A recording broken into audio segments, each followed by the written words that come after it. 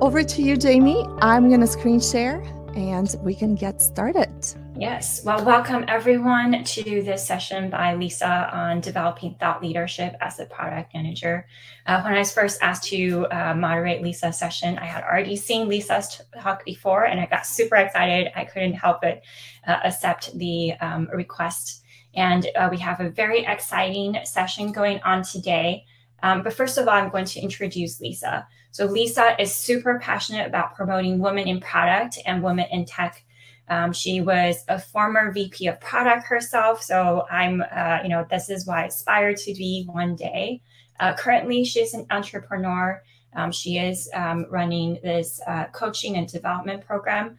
And one thing I really remembered from her talk before was that she talked about climbing Denali and it was really hard, and used that as an analogy for us women in product and women tech on how we could use lessons she learned from her mountain climbing in our career. And that was super inspirational.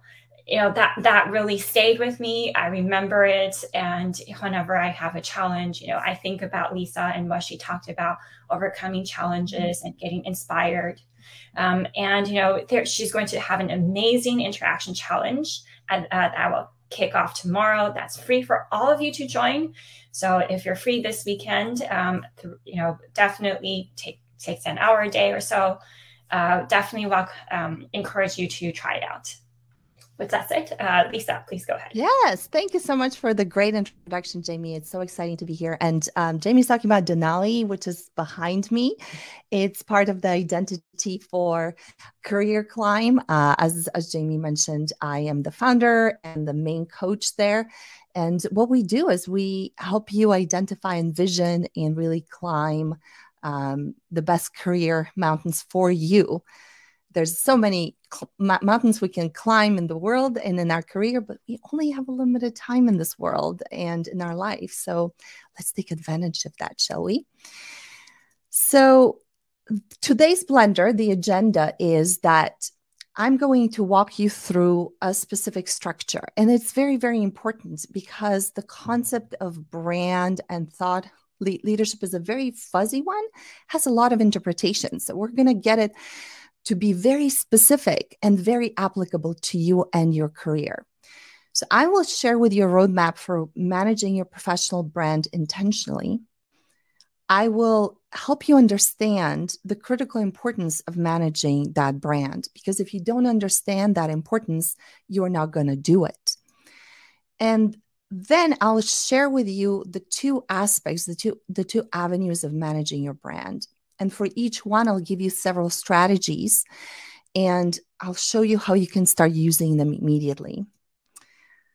And of course, the most important thing is I will help you envision what can happen if you use the strategies I give you.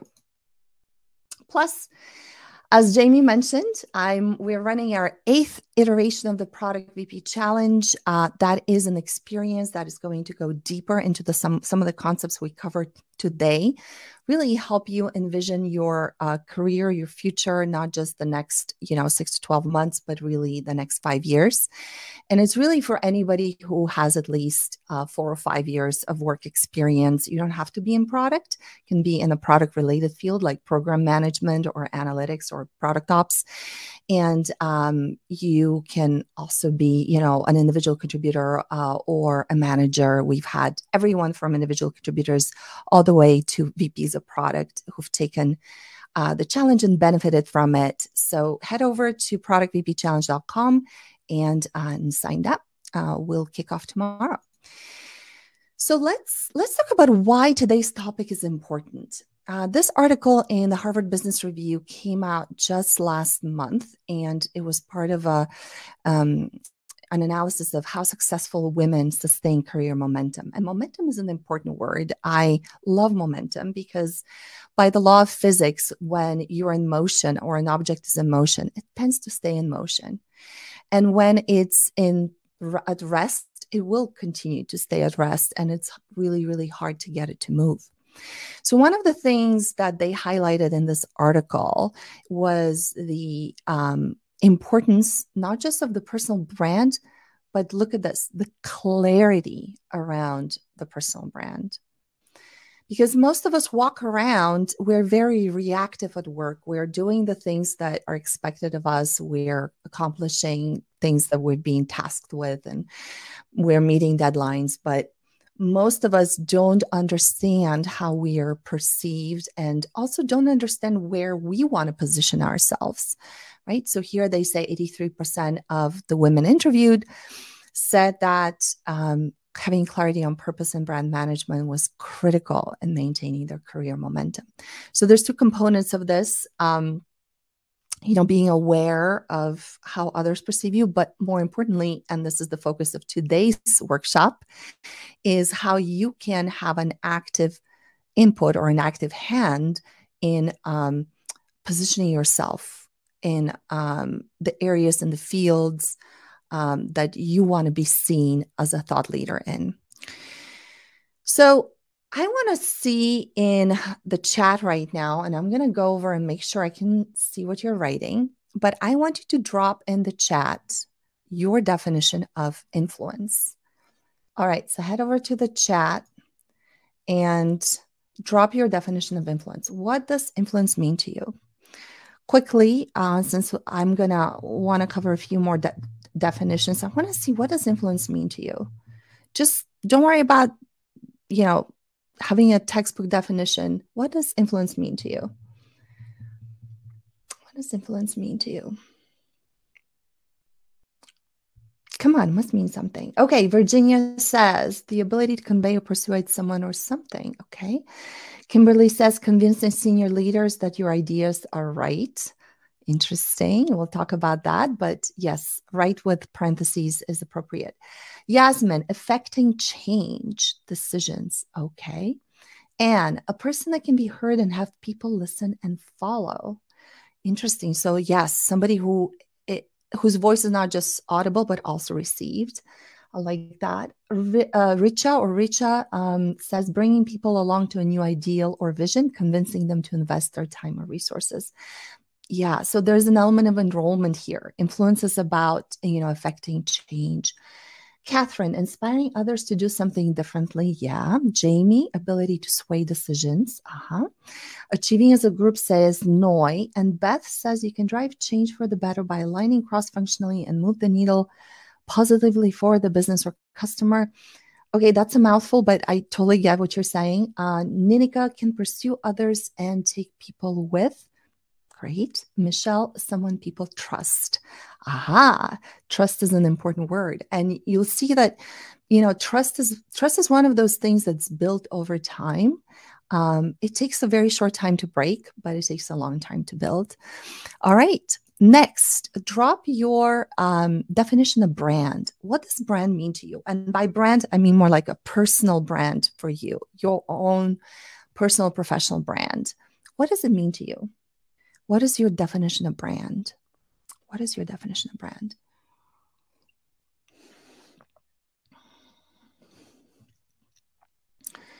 Yasmin, what you're known for? Sweet and simple. Rashmi, who you are? Is it though? Is it who you are? Very, very interesting question. Philosophical question we can discuss for a long time. Michelle said, how people perceive you, your values, motives, and goals. Yeah, interesting, Michelle. Like, would your own values and goals be the same as people perceive them to be? Another interesting philosophical question, right? Jamie, the reputation that precedes you. Yeah, okay. So something that is outside of you, but maybe you don't have full control over, or can exist outside of just you yourself as well. Kimberly, top keywords that others would say when asked about you. Top keywords. Okay, I see. So the words that come to mind when you're being mentioned. Fong says it defines you. I'm not sure what you mean, because I would take issue with the fact that your brand defines you. But that's a very, very interesting definition. Richa, who I am as a person, personal or professional. Again, I think we need to distinguish. I think it's important to distinguish between who we are and how we are perceived. It goes both ways, right? Sometimes, we think we're better or more expert or more, stronger in a certain area, but we're not perceived to be that way. For most of my clients that I work with who are mid-career women in product-related fields, the reverse is true. We're sitting in our heads and we're thinking that we're not expert enough, we don't know enough, and yet others are already starting to perceive us as experts and as knowledgeable. So it cuts both ways, but it's not necessarily about who you are. There's a distinction between your own perception of yourself and your brand and those of others. Your value prop, says Catherine. Yeah, this is like Catherine, I would say you have a marketing mind. Your kind of USP or kind of what your value add is to those around you, because, everybody thinks about themselves and the world is not centered around you. The world is centered around other self-centered individuals who, look at you and look at like what you bring to them or what you mean to them. Tara, reputational work ethic. Okay. So this is, Tara, you're somebody who I assume is a hard worker because you attach a lot of value to work and specifically work ethic. And we'll see if that's a requirement for brand, but thank you for bringing it up. Junie, how others perceive you versus how you perceive yourself. Sabrina, what people associate with you. Jinlin, your specific skill set and abilities. Amanda, what people say about you when you're not in the room. Yeah, that's a common definition. And overall professional identity you might have or aspire to have. I love this distinction that it's not the brand that you now have, it's where you're looking to go. As Wayne Gretzky says, skate not where the puck is, but where the puck will be. Ninika helps you in standing out in a crowd. That's very true if you own it and understand it. You hope it's your value prop. Yes, Amanda. Great. Next, drop your definition of thought leadership in the chat. What is thought leadership to you? Drop your definition of thought leadership in the chat. What is thought leadership? It's one of those things that you don't know how to define it, but you know it when you see it. So let's try to define it. What does that mean to you? And then we can wax poetic on whether ChatGPT can have thought leadership or not. So what is your definition of thought leadership? Let's get a few definitions here.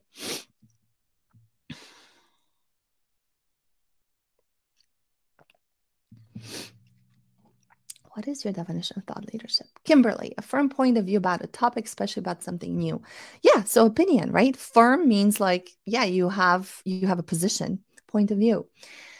Jamie, a strategic way of thinking associated with your brand. Okay. So there's a connection there with some perception about you or kind of the brand that you are. Yasmin, having a validated opinion. Oh, interesting, Yasmin. Who is going to validate that opinion? And do you need the opinion to be validated to have thought leadership? Junie, standing up for what you believe and having an influence in the community.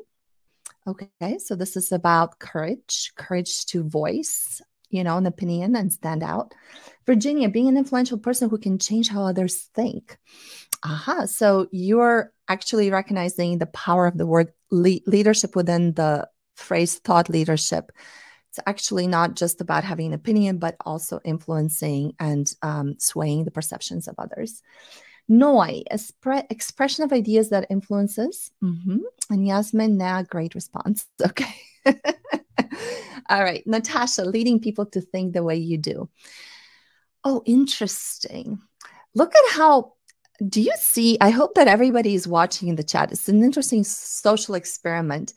You can tell, I can tell a lot about you already because you're showing your assumptions in the way that you define certain things.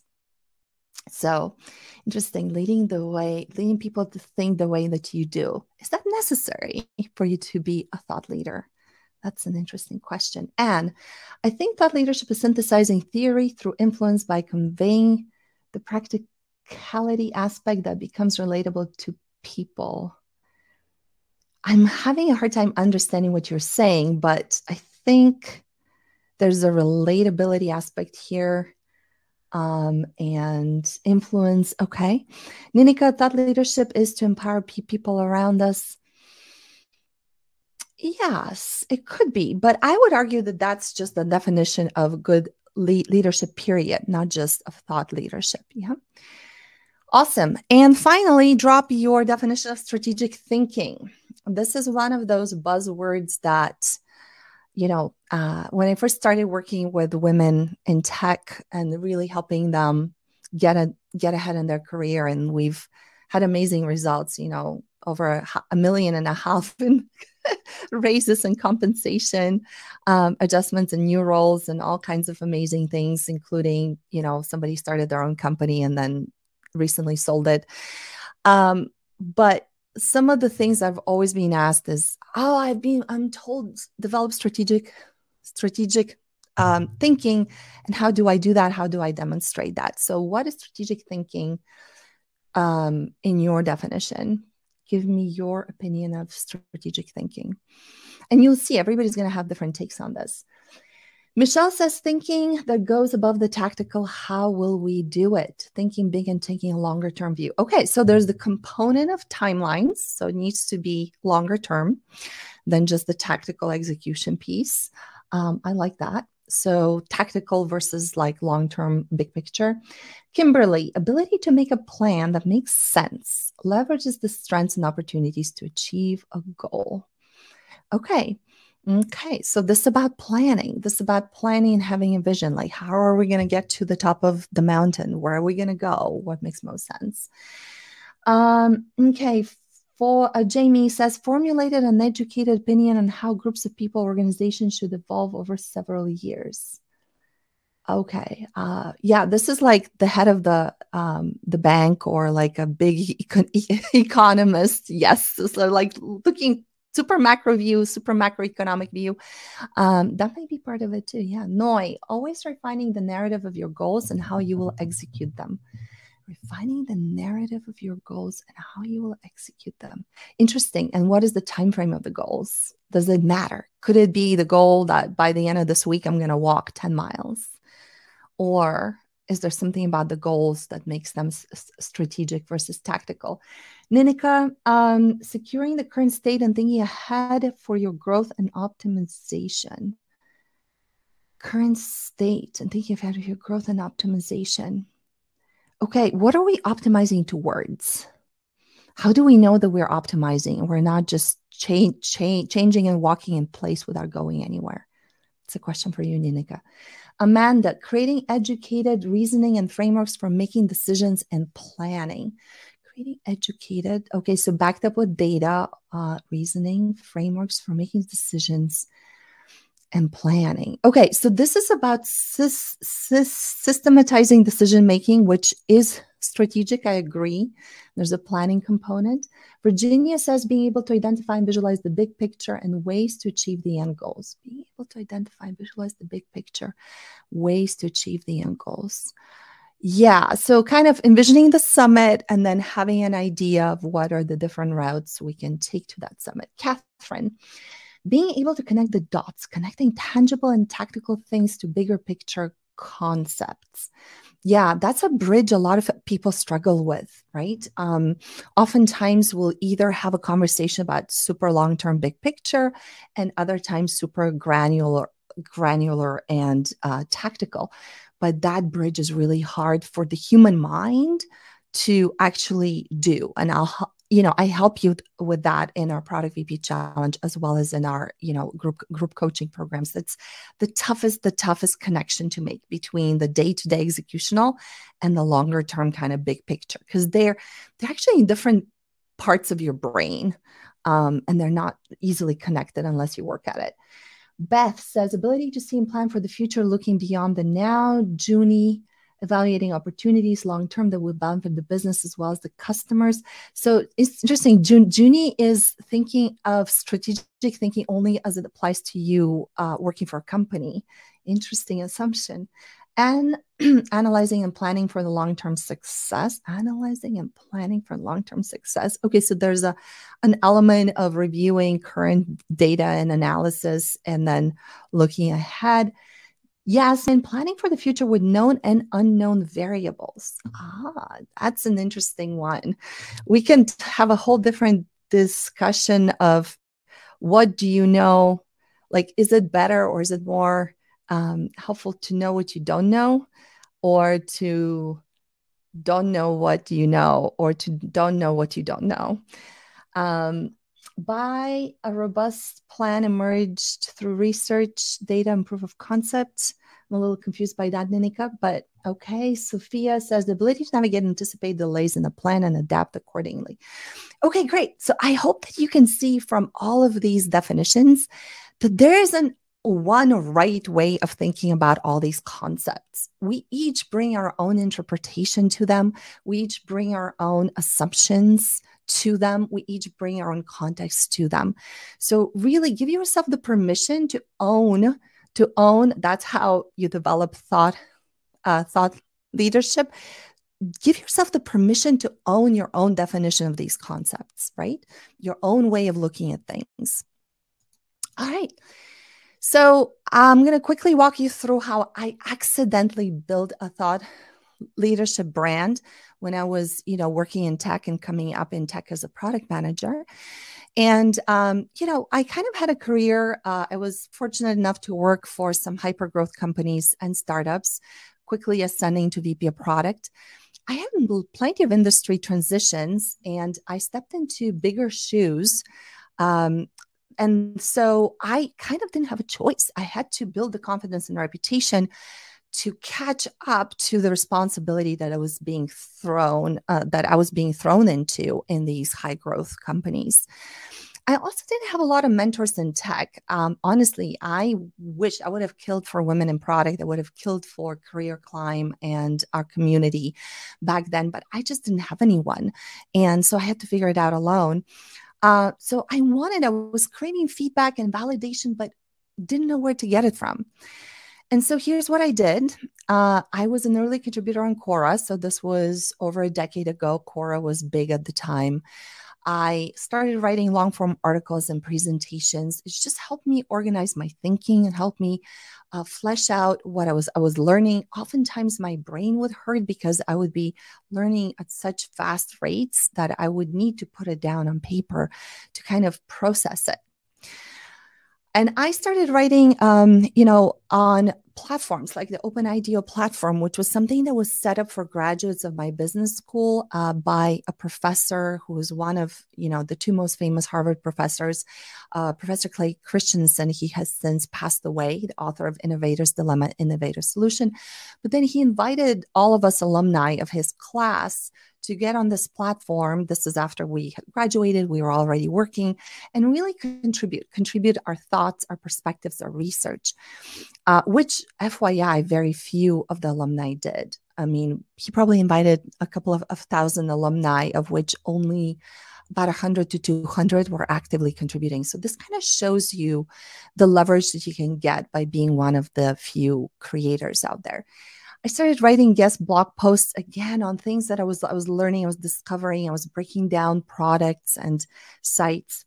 And then I ended up being interviewed for some articles and books, including getting my own chapter in Cracking the PM interview. So this has all happened because I didn't have an outlet. I didn't have an outlet to kind of learn and see how much I was growing. So this is what I did. This was my way of growing. And then the results from me developing this brand accidentally was that I started getting a lot of incoming career opportunities. In fact, I can't remember the last time I applied for a job, even when I was still working at tech, because I would just get pulled into new opportunities. It was a great recruiting tool for me to actually build in product teams, especially in companies where I didn't have a large company brand name or budget to piggyback off of. I started to get invitations to speak at industry stages. I mentioned my collaboration, Professor Christensen. Again, of the couple of thousand people he invited to collaborate, a few hundred of us did. And then he invited 3 or 4 of us based on kind of the articles and the research. It wasn't even research. It was very, very easy. And it was interesting. Then he liked some of our articles, and then he invited a handful of us to come to Boston and actually collaborate with him on this piece that was in the Harvard Business Review, and where I and the other couple of collaborators were being credited as being thought leaders. So there I was, within a few years of starting my career in product, I was being named as a thought leader in the Harvard Business Review without actually intending to. And this showed me the value of doing all of these things that I was doing just on my own, and how much more effective and how much more impactful it would be if you do those things intentionally. And Career Climb was actually launched off of a talk that I gave at the first virtual Women in Product conference back in 2020. And so thank you, Women in Product, for that. So drop in the chat. I want to hear, why are you actually here? Where have you seen a need to develop said influence, thought leadership, or your brand? Was it a manager that mentioned to you that you needed to do that? Did somebody say something? Did you read something somewhere? Did you see somebody who had a brand and you decided you wanted one? What is your reason for actually spending your time here today on this workshop? Why are you here? What do you want? And why is this topic important to you? Why do you want to develop it? So let's see if you...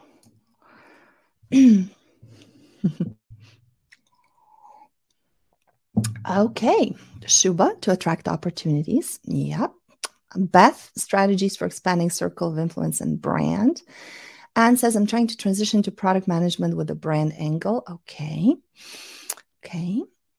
Anyone else? So I see that a lot of you are intuitively sensing that, having a thought leadership and a professional brand does give you a lot of freedom and opportunity. All right, to learn. Okay, let's see.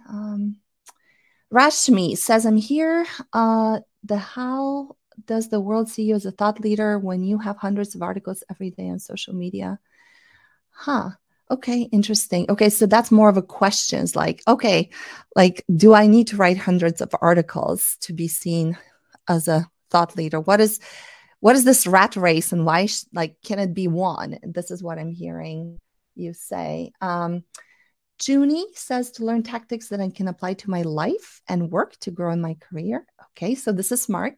You're actually seeing that this can be beneficial. This could be a lever for you to grow and rise in your career and get better roles and higher compensation.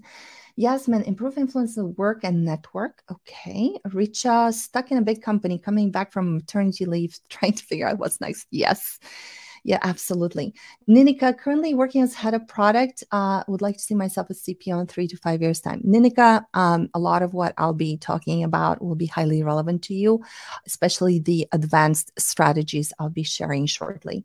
Jinlin, broaden my view on PM. Okay, so this is more of educational, or you're checking things out. Virginia, after recently being laid off, I'm sorry to hear that, Virginia. I thought I would be able to transition into a new role. However, it has been very challenging. Have lost my confidence as a leader. So Virginia, I want you to kind of do a little bit of a mental exercise to separating your need to find your next job and next role, which is, very urgent. It's important. Separate that from trying to mix it at this stage with building your brand. Building your brand is a marathon. You'll be doing that over the course of months and years. Right now, focus on pursuing warm leads and leveraging your network to land that next role, right? They're related, but they're not the same things. I don't want to give you I don't want to say, oh, build your brand and then get a job, because those are very, very different timelines. If that makes sense. Eventually move to a consultant, says Amanda. Amanda, that is where the freedom is. That is where the independence is. That's where the money is. I love that plan. And yes, you're right. You need to be visible. And you also listen for the advanced strategies I'll be sharing as well. Catherine, need to influence organizational change in the new role at a new company. Aha. So you want to be more effective. You watch out for the strategies. I'll be sharing the first batch of them. Ariana, I like getting asked to do cool stuff and being known by people. Doing cool stuff helps me make that happen. Yes. Ariana is like she wears multiple hats. She has multiple talents, and she thrives by being in motion. And so that's part of her brand. And she likes to be with the cool kids. Michelle, wanting to build influence and gain recognition as a trusted expert in my field. Okay, so there's an element of trust. There's an element of your field. And we'll distinguish, because your field is not everything to everyone. So you have to be comfortable to specialize, right? Natasha, recent grad, however, 3-4 month internships already completed, PM jobs. I love product. I'm still feeling really lost on how to express and form opinions. I learn to be more sure of myself, to create opportunities for myself. Okay, Natasha and everybody else who's got less than 4 or 5 years of experience, listen up. The most important thing you can do right now is hitch your wagon to a team, to a manager, to a company that is doing cool stuff, and soak up as much as you can. Right now, it's not the time yet for you to be processing and organizing the stuff that you're seeing already, although you can start doing that. But super, super important for you to be in the middle of all the action, where the interesting things that are interesting to you are happening. So you can actually be on the mountain, on the terrain, learning things, right? So super, super important the first, especially 5 years of your career. Nina, currently working as the founding designer at an early stage startup, been mostly working in startups my entire career, never had a PM. Nina, congrats. You're a PM as well, obviously, not just a designer. I've been doing a lot of product work too. Yep. Thinking about what exactly I want to grow into more product or design. Good news for you, Nina, is you can call yourself whatever you want, be a hybrid of both, and make up like a role or a word. You don't have to put it on your resume or anything like that, but talk about your role the way that you want to see yourself. Envision your role the way it's going to be in 5 years' time, in 10 years' time. What are you going to be doing? Chances are there's going to be some combination or merger of those two things that you're doing now, or it may even evolve into something else. So I love that. I love that you're like looking at it and, what can I create? What is the role I want to create for myself? Sophia, I want to work in product management. I saw problem space in music publishing and working to develop tech-driven solutions. Okay. Strengthen the muscle to share and teach rather than just learn and do. Okay, Rachana is actually is introducing a very important concept that I'm going to touch on shortly, and that is the difference between creators and consumers. The biggest shift that is happening in this world right now, in this information overwhelm and data overwhelm space, is that most of us are too busy responding, reacting, and consuming. Very, very few of us are intentionally creating the space to create. So yeah, learn and do, learn and execute. Listen is one mode that your brain goes into, but Rachana, you're very, very right. Those of us who are going to own our careers, who are going to own our future, are going to be the creators, and we need to be training our brains to be creating and not just consuming. All right. So here's something that I heard from my own clients. As here's what they were being told, by their managers, by their bosses, by people in their company, that they needed all these things in order to get promoted, in order to get more visibility in their organizations. So, right. All the things that you had mentioned in the chat as well. So now, because we're running short on time, I'm not going to prompt you with that, but just think in your mind, think of like, okay, so you want this thing called, thought leadership or personal brand. Why don't you have one yet? Is there something that stands between you and having that already? Is there a challenge or something that stops you from having it right now? And here's what my client said. It's a lot about, being alone or feeling alone, nobody to help and do it with, hard to motivate myself, not knowing what these concepts mean and how to actually do them. Being discouraged by writing and submitting speaker proposals and then failing and giving up very quickly. Now, perfectionism. Perfectionism is the biggest monster. Watch out for perfectionism. It is really, really, really toxic. And so all this perfectionism, like writing and speaking, is a muscle that needs to be developed with lots of practice. And you can't practice if you're trying to get perfect at every single time you do something. People will laugh at me. So a lot of fears and doubts. I will fall off the bandwagon. I have imposter syndrome. That's huge. Afraid to present my ideas. Well, the people don't like them. Who am I to talk about this? Who will listen to me? I don't get any feedbacks. Hard to know if I'm doing well, yada, yada. I have an accent. My English is not native. All this stuff. Okay. So why are we here? What happens? I actually have thought about this a lot. And I think the way that we work has evolved to where the needs of the future work are different. So back in the 20th century, we had lifetime employment.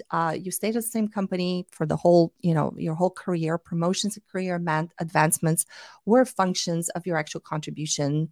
And you probably worked with the same cast of characters for many, many years. So everybody knew what everybody else was capable of.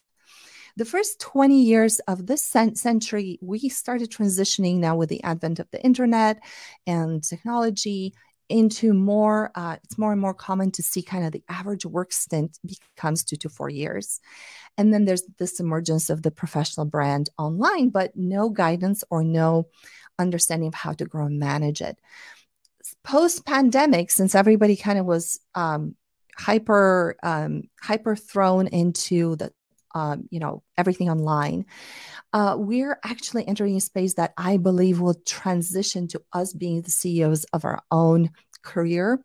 And whether that means freelance or you having a portfolio career model, it'll probably be more and more common to be kind of a contractor or an expert that has short-term projects with companies.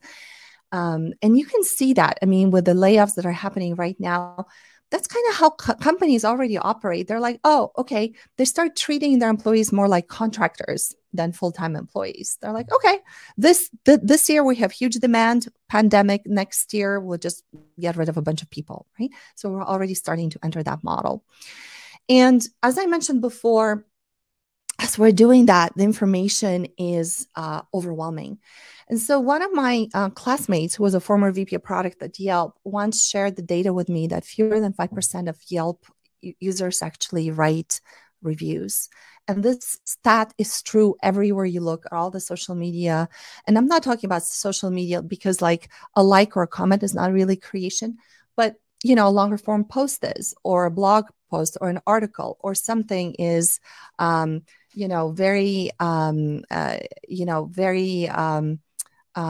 similar in the sense that only 3 to 5% of people actually create. Everybody just consumes, right? So that both is a sobering thought, but is also a great opportunity for you if you want to join that 3 to 5% group.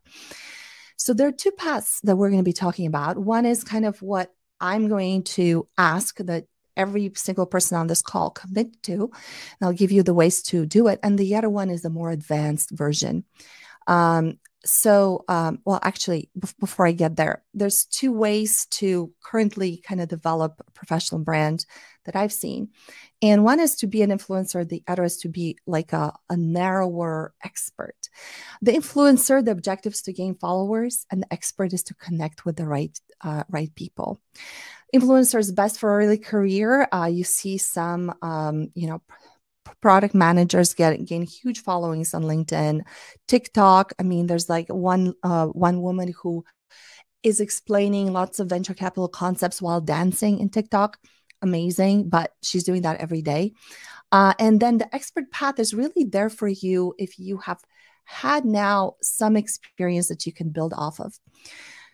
Content, influencers, the shorter form, it's a lot of curation, a lot of information and resource gathering, live videos, reposts. Whereas the expert is longer form, less frequent, original curation, and interviews. Again, the frequency is the biggest differentiator here. Influencer, you got to do it daily. You're on the treadmill. The expert, you can get away with creating only a few things a quarter, maybe just as few as like one thing a month. Just very, very doable. So that's the path I recommend. And again, the influencer path has a different goal and a different set of requirements. And this is kind of my path that I took with all these like platforms where I've spoken and created content in my own podcast. You know, I'm currently writing a book. I have a, you know, I write a lot. I stopped, you know, writing an article on my LinkedIn newsletter. Now I just send it to my email subscribers. So if you want to get on my list, go and join productvpchallenge.com. After the challenge, you're going to stay on my email list as well. So two strategies that we're going to cover. One, as I mentioned, I want everybody here to start doing ASAPs inside of the company. And then the bigger or kind of the bigger game and the more visible one, the longer game is outside of the company, except for those of you that I said, watch out and start implementing the advanced strategies that I'm going to be sharing. So what is the internal strategy, building your professional brand inside of the organization? What are the pros and cons of that? So as you saw, there's a very, very few, there's percentage of people who are creating is very small. So chances are that everybody in your company is just reacting, you know, trying to tread water in their bottomless email inbox and Slack, you know, threads. So they're not really doing any proactive content creation, and so it's easy to stand out. The benefit of you training your communication muscle by creating strategic content is that you will become a better speaker. You'll become a better writer. And that means you're going to become a better interviewer, storyteller. Your LinkedIn profile is going to look a lot more attractive. So you're going to get better opportunities and your career will benefit from it. The cons is that, again, kind of staying within the organization, is your professional brand is not easily transferable or visible outside of that, but the people that you're currently working with will remember it. And so your network is going to kind of build over time. A couple of years down the road, you may reconnect with them again in a new opportunity. So it's just a longer tail. So, okay, so here we're going to go actually through the things that you need to do to implement this internally. So the mindset, we need to switch the mindset from stakeholders are these obstacles that I have to do battle with. And the burden is on them to actually receive my message and allow me to do things. And if they don't understand or they don't support me, they're bad. Switch that mindset to, you know what? Stakeholders are my audience. And it is my responsibility to learn how to talk to them in a way that they can hear me and in a way that they can engage with me. What do I have to say? Who do I have to be to land the message? How do I need to communicate to them? That's both format as well as timing. When do I talk to them about things? How do I bring it up? You know, lots of variables go in there. But once you start thinking like a marketer, the whole thing's going to shift, because you're now going to be viewing your stakeholders as these meaning opponents. You're going to be viewing them as an audience that you get to crack and you get to serve. So the first thing that you can start doing immediately is to streamline your communication. So very, very common is, especially if you're working in a larger organization, is you will get somebody pass by your desk or drop in Slack or ping you one-on-one and ask you a question that, word has spread in the organization that you have experience in answering, right? And so you go and you explain it to them. And then tomorrow or next week, somebody else comes with the same question. Again, you sit there and you're explaining the same thing over and over again. So you're doing things one-on-one already. Now let's switch that. at some point, I want the light bulb to shine in your head, and for you to say, huh, I've been asked this like 3 or 4 times already. So I'm going to put together a workshop, a brand bag, presentation. And I'm just going to go and do it in one-to-many format. Then we're going to record that video and put it on the company wiki, or I'm going to upload, the handout in company wiki. And anytime somebody asks me that question again, I'll just point them to that workshop recording and that handout. And guess what? Now you've taught a workshop. Now you are the expert on that question inside of your company. Have slides. So here's the next thing. Get clear on your big picture strategic ideas. I've used this because it helped me think through and organize my understanding of a new product or of a new industry when I would, ramp up as a senior product person in a new organization. But I really want you to stop being oblivious about the big picture strategy of your company, product, the market, the growth vision. We'll talk a lot about this. I'll be sharing more specifics with you during the Product VP Challenge over the next couple of days. And FYI, it's not a huge time commitment. It's just like an hour call a day for the next couple of days. But I really want you to snap out of this kind of like, oh, this is above my pay grade, somebody else's job to figure this thing out. Even if you're an individual contributor and you're further down the food chain, I want you to immediately sit down and envision how you would run this business or product if a genie were to come in and say, ta-da, magically, you're the owner of this company. What would you change? What would you invest in? Where would you see the opportunities, right? And then I want you to sit down and produce your actual strategy deck of slides that talks about this.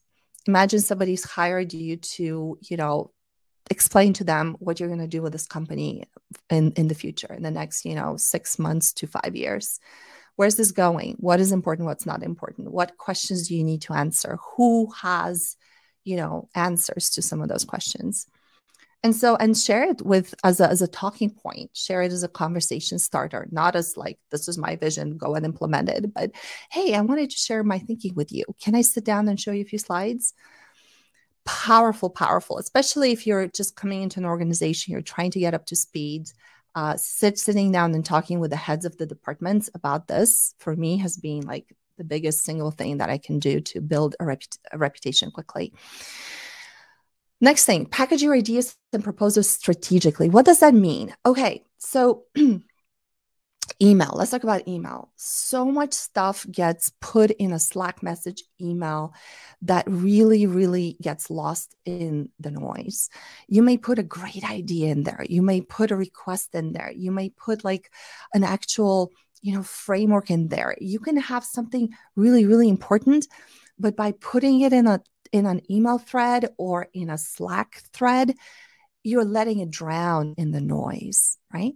So I want you to identify the things that are really, really important that you're looking to communicate, and actually pull them out of those noisy channels, put them in a PDF or a series of slides, which will help you think through them in a more concerted way, and then attach them to the email or the calendar invite. Even if it's the same exact words, the fact that it comes in an attachment automatically elevates the importance of that communication to your audience, because everybody gets email. They are conditioned to see email text as, not important. PDF or slides, ooh, this is actually thought through. Somebody has put something important that requires me to open this thing and view it and consume it, and I can do that in a focused way. Build influence through aware presence. So instead of being passive in meetings with a conversation with more senior individuals and only speaking up when you know the answers, having your camera off, multitasking, I want you to immediately, as if somebody is going to pay you, $100,000 if you do this, I want you to be present for the meetings or the interactions that you have with people. Be reflecting and ask clarifying questions instead of being worried about what you have to say and what you don't have to say, right?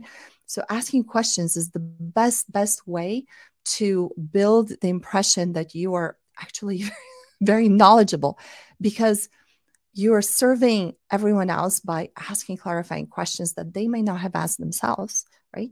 So you don't have to know everything. You don't have to be a know-it-all. You just need to learn and get in the practice of asking questions. Becoming a curator of resources. So again, don't feel like you have to have the answer to everything yourself. Instead, start collecting useful resources around your domain, especially the biggest, topics that come up over and over again, and start collecting them in your wiki or your guide or, your name, your name slash curate, your name apostrophe curated resources. This doubles as a great topic for a podcast appearance you can have or a blog post you can author. Curation is creation in this day of an age where we're just overloaded with information. Taking advantage of existing internal channels. So right now, you may never volunteer to speak at or contribute to existing communication channels in your company, like blogs, podcasts, brand bag series, all hands, etc. Stop doing that. Inventory those channels and start saying, okay, I'm going to volunteer to speak at that, or I'm going to submit a proposal to write here, or I'm going to ask to present something at the all hands. Create your internal channels and events. This is the next level. If your company doesn't have that, start one. Start a brown bag series. Start, a blog. Start a podcast. Start, some sort of series that can be yours, that you can be the curator of, and you can invite everybody to kind of profile them on stage. Because you're associated with that, you'll automatically be elevated, in the minds of everybody as somebody who thinks, at a higher level. So if you commit to using at least 2 of the strategies that I shared with you right now, you're going to level up your communication. You're going to be tapped for opportunities to present and explain things. You're going to be seen as an expert just by association with some of those things, and be top of mind with stakeholders. Amazing, right? So get your chat mode ready. I'm going to summarize the approaches that I just covered. And I want you in the chat to drop, what 2 approaches do you commit to me today that you're going to be implementing in the next week? So approach number 1, setting up one-to-many presentation or brand bag talk for a question you get often from different people. Number 2, outlining a strategy deck that you can complete in the next month and show to at least 2 people in your company. Put your proposal. Notice I did not say make a strategy deck from scratch to finish in the next week. Just start an outline. Number 3, put your proposals, arguments, ideas in a PDF attachment versus inside of the email body. Number 4, in a meeting, focus on asking at least 3 reflecting, clarifying questions and listen. Number 5, curate a list of top resources in your domain. You can also have 1 on every major topic and share those with people in company. Number 6, inventory your company's comm channels and volunteer to create content for at least 1. Number 7, volunteer to start a comm channel in your organization. So go. I want to see in the chat, which of these 2 are you going to be doing in the next week? Okay. Ninika is saying number 2 and number 5. Great, great, great. That's a great choice for you, Ninika. Yasmin, 2 and 3. 4 and 5 for Jinlin Noi, 4 and 5 Michelle, 4 and 5 Beth, 2 and 4 Richa, 4 and 5 Natasha, 3 and 5. Awesome, awesome, awesome. And please go in the Women in Product group next Friday or next Thursday and basically report which ones you implemented and what was the result. Now, very quickly, we're going to just cover the external audience strategy for those of you who are more senior and more advanced and ready for it. The pros and cons for an external brand building. Super effective as an emissary for you when you switch jobs or join new teams and networks that have no prior background on you. Again, that kind of emissary that precedes you. Great recruiting tool. Great recruiting tool if you're actually looking to attract talent to you as a manager. Cons are much higher consequence than the internal brand building. Also, long form original content is permanently online. It's really hard to remove. LinkedIn newsletter creation, for example, is currently limited to 1 per profile, and all your professional connections are automatically going to be invited to that newsletter. once you start it. Stakes are high to be on point and put out high quality content. Again, starting your newsletter. I did have that newsletter. I've since stopped doing it because my goals as a business owner and entrepreneur are different. So now I'm driving everybody to consume my newsletter and my writing on my email list. Again, you'll get on the email list when you register for the Product VP Challenge. Okay, so Substack or Medium are great for building your email list and monetizing it. Again, this is important for those of you who want to start their own consulting practice. Great tool. Start building an email list. And LinkedIn newsletter is currently, and because they're spending a lot of time and resources on it and they're profiling it, they're really pushing those newsletters. But it's high consequence and limited to one newsletter per profile. So warning, you need to be an expert in the sense that you need to have your clear goals and career plan and vision before, because you need to select one audience and have very specific goals. You need to do that very carefully. Submitting to speak at industry events and conferences. Hello, Women in Product and other amazing organizations. Just do it. Practice. If you want to just practice getting more comfortable, record videos regularly, post them, in your newsletter articles or posts. This builds collateral. Again, you can just have a video inside of a newsletter article.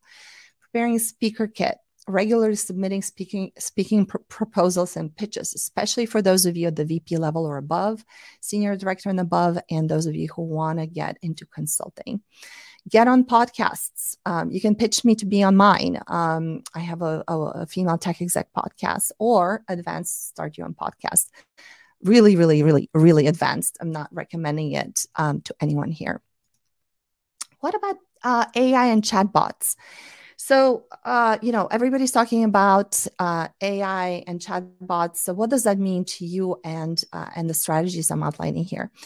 So according to Chamath Palihapitiya, the AI future will belong to companies that have proprietary data sets that can benefit from this AI. And for you as a person, the future in demand role, according to him, will be AI prompt engineer. What does that mean? That means that the value is going to be in navigating and managing the interaction with the AI.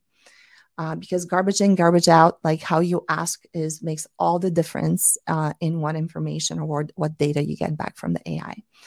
So by extension, your brand will depend not so much in coming up with new information or unique information, but it will start leaning more towards curation and the organization and interpretation of these endless seas of data. So to have a strong professional brand, you must first be very clear on your 3 to 5 year career vision, values, and the topics that you're interested in being an expert in. In other words, which mountains do you want to climb? And also be very clear on your 6 to 12 month career plan. Now, only then will you be able to kind of figure out who your target audience is, figure out your leading theme, set up your editorial calendar, content creation cadence, pipeline of topics, manageable daily and weekly tasks, yada. Blocking time off. These are all the tactics that flow from that clarity and that vision. Only then will you be able to really long-term build a very intentional brand. That's it. Easy, right? Oh, wait. Actually, if you want to go deeper and get help with that visioning piece and planning, I want you to go right now to productvpchallenge.com. Don't do the www. Because I just transitioned to a new platform that's going to throw a security warning, but go to productvpchallenge.com, sign up. And, even if you can't attend the full challenge live, you'll get the ability to do a replay, and you'll also get on my email list that way. So with that in mind, we are at the top of the hour. I know that there was a Q&A planned. We can take a couple of minutes for Q&A if there's an additional Q&A. Otherwise, we can transition into blenders. I do see a couple of people lined up to come up to speak, so I'm going to bring you all up. Nikita, I'm going to bring you up first, and then Suba will be showing up after. Right. Not sure what's happening. Every time I press plus, they all disappear. Okay, if you wanted to come up to talk or ask a question in the Q&A, please go ahead and do now. If I accidentally bumped you down, come back up again, sorry. Oh. Thank you, Erin. It takes a minute to enable permissions, so there may be some people coming up. Yeah. And I would love to know, I know that, you know, the women product gap, and I have a survey, but it would mean a lot to me if you drop in the chat on a scale of 1 to 10, how useful and actionable and valuable was this talk to you. I do it in front of this audience. So that would mean a lot to me if you kind of give me a rating of a 1 to 10 on value. Great. Thank you, Virginia. Thank you, Sophia. Awesome. Thanks, Amanda.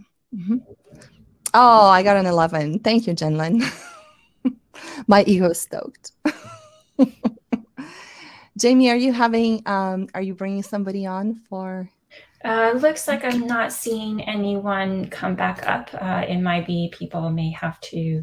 Oh, okay. So Ariana says the moderation queue is not working. Yeah. All right. Yes. Feel free to ask your questions in chat or go down to Q&A. But I do know some people may have to leave at 1 o'clock.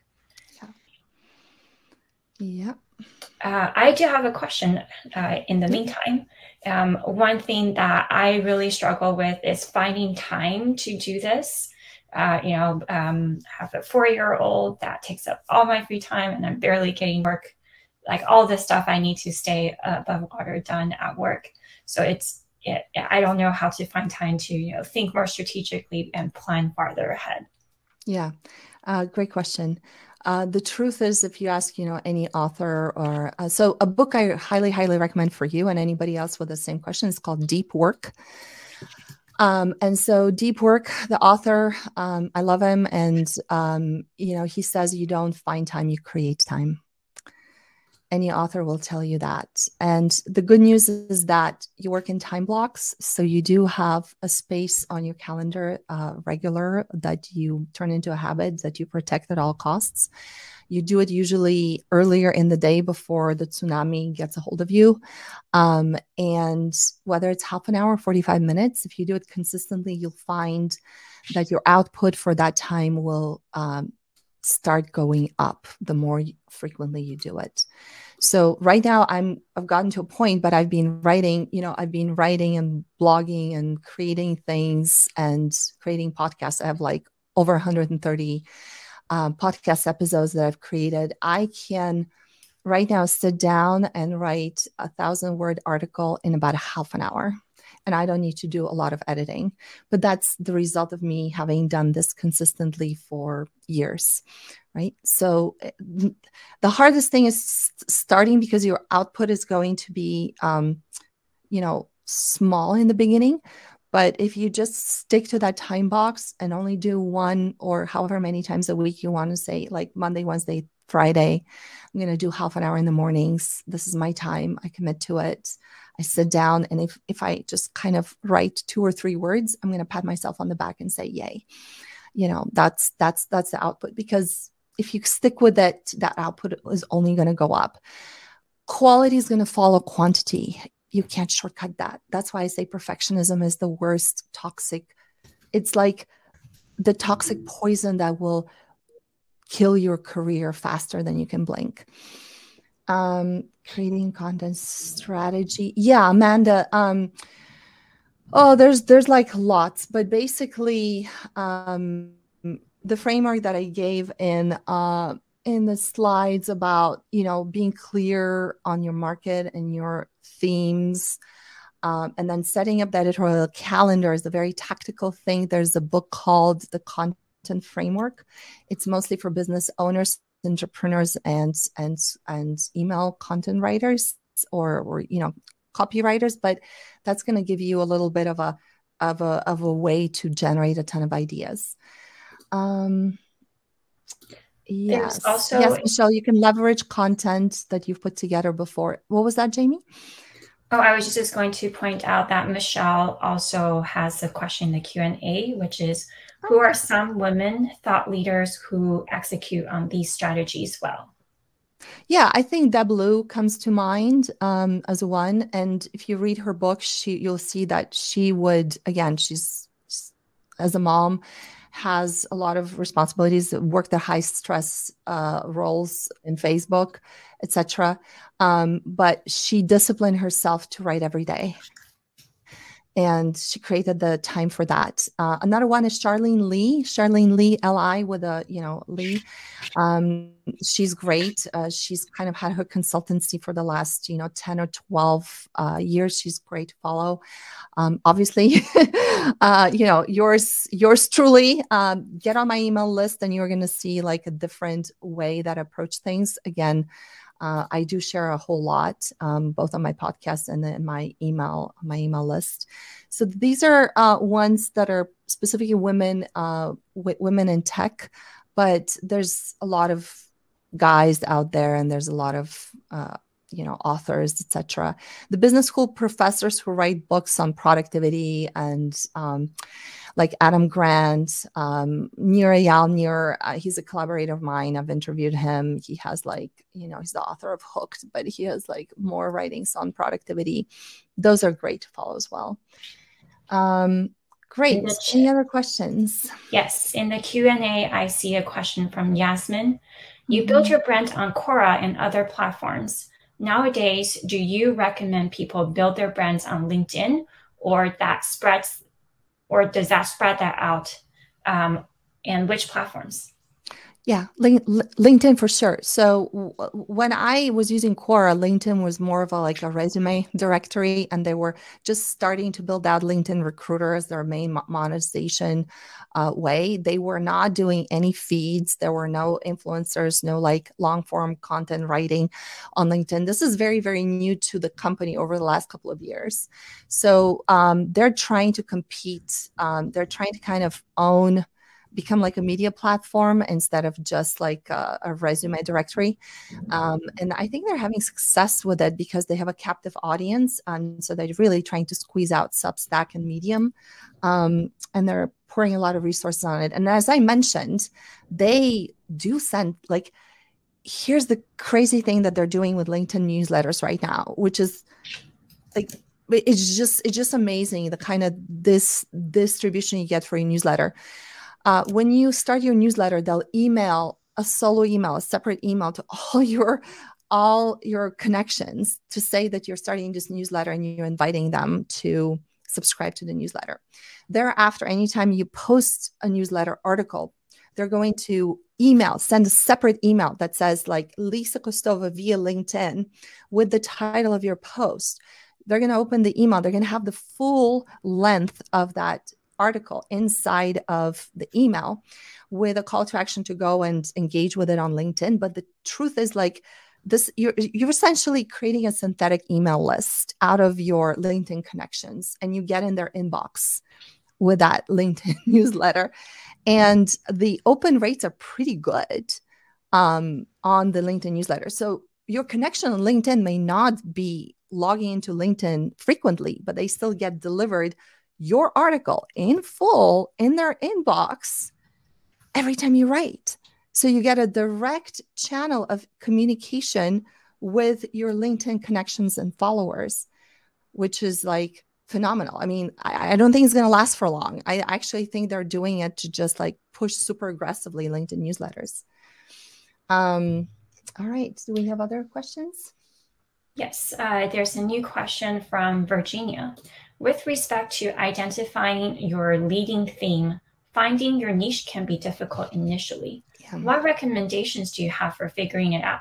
Yeah, so Virginia, if you go back to the slides, I'll make the slides available. You can review them. But basically, it kind of all flows down from your long-term vision for your career, what you want to be doing in 5 years' time, the types of things that you want to have your hands in, the types of technologies, the types of communities, the types of problems you want to be solving.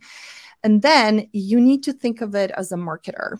You need to start thinking about okay, in order for me to get to where I am now, to the vision I have for myself in 5 years, who are the people that I need to get to know, who are going to be important for me to know, who are going to help me get there.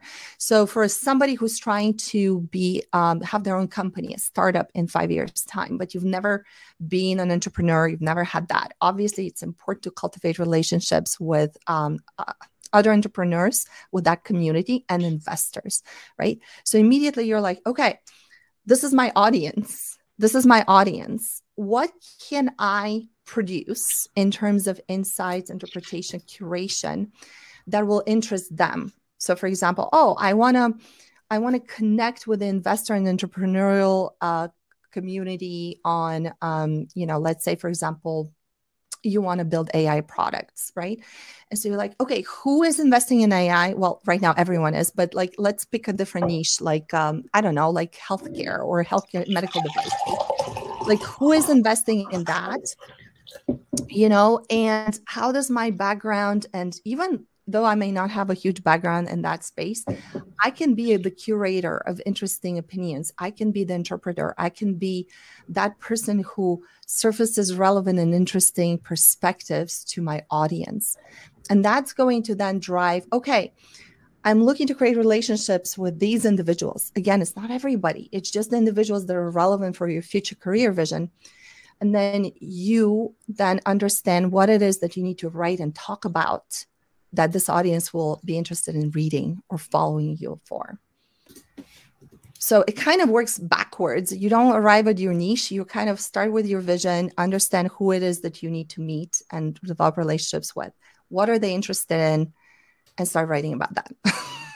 So it's some marketing approach. Okay, I hope that helped. All right. Shall we do Blender breakout rooms? Yes. So as a last minute reminder, please fill out the survey.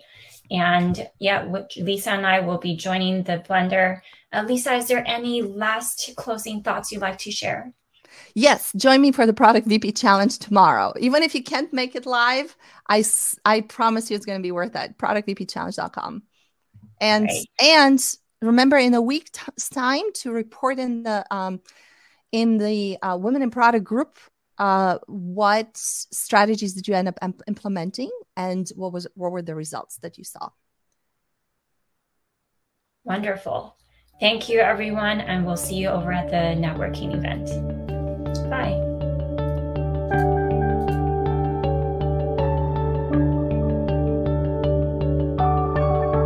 Well, welcome everyone to this session to build thought leadership as a product manager with Lisa. So a quick introduction about myself. I'm a senior product manager at Fictive, which is in the online manufacturing space. And Lisa here, I first knew of Lisa at a Women in Product conference a couple years ago, saw her talk and was very inspired by it. So when Ariana and Rachel asked if I would moderate Lisa's session, I just jumped on it. I was like, I got to moderate for Lisa. So Lisa's super passionate about promoting women in product and women in tech. She's a former VP of product, which is a role I hope to get someday in the future, and currently an entrepreneur, which is amazing. She's coaching and developing people. There's going to be an amazing interactive challenge that she's going to kick off tomorrow that she'll tell you about. I highly recommend you all join it.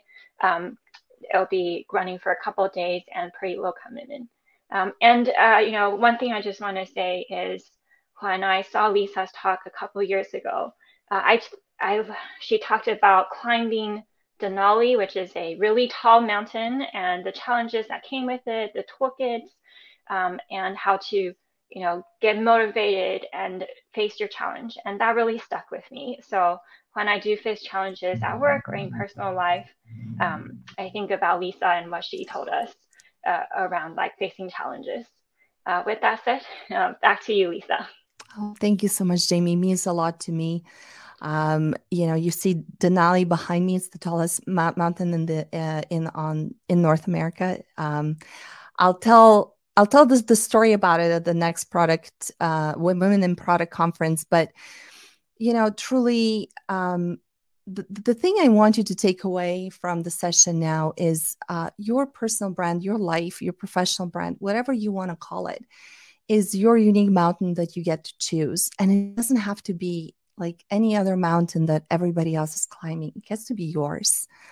And there's going to be ups and downs and challenges. And don't let anybody tell you that you can't do it. Like I was told by some mountain guides in Mexico when I was climbing the volcanoes there in preparation for this big ascent. So with that in mind, I wanted to give you a sense of what we're going to cover this afternoon. I will be giving you a roadmap to managing your professional brand intentionally. And I'm saying intentionally as a highlight.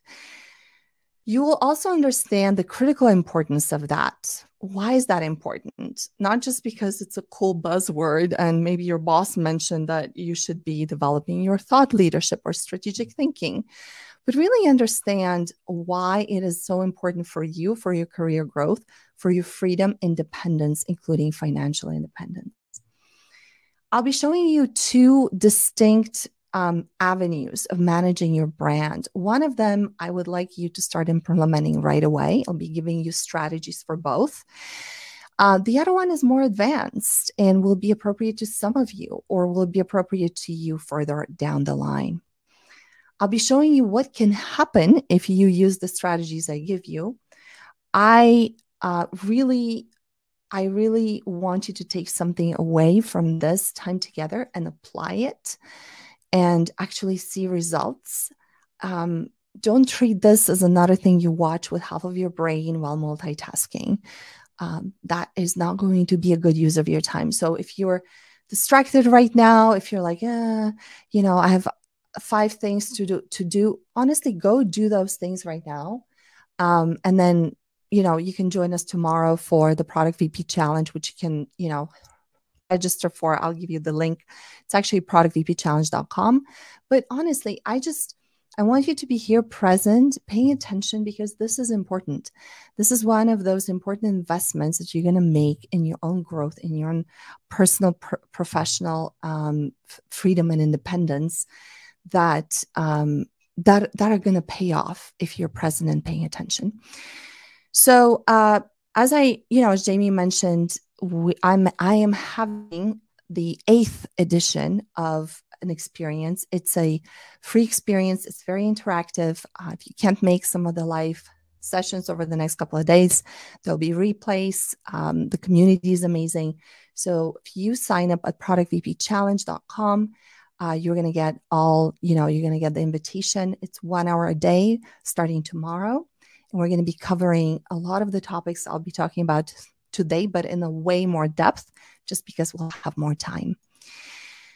So let's start with, why is today's topic important? So just last month, Harvard Business Review came out with an article, maybe you've seen it, about successful women who've maintained career momentum. And high on the list of factors that allowed them to maintain career momentum was this: epic clarity on your personal brand. I've highlighted it, and I've highlighted it not because it says personal brand, but because it says clarity on the personal brand. So many of us are reactive at work. We have so many things to do.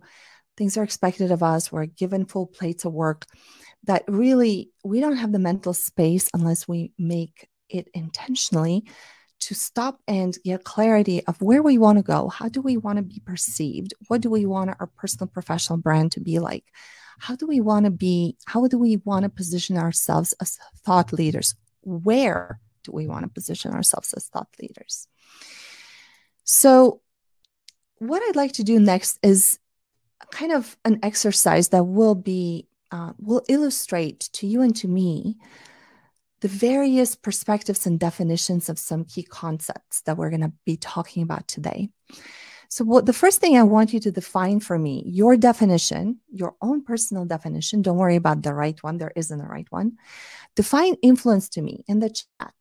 So go to the chat and drop your definition of influence. What does influence mean to you personally?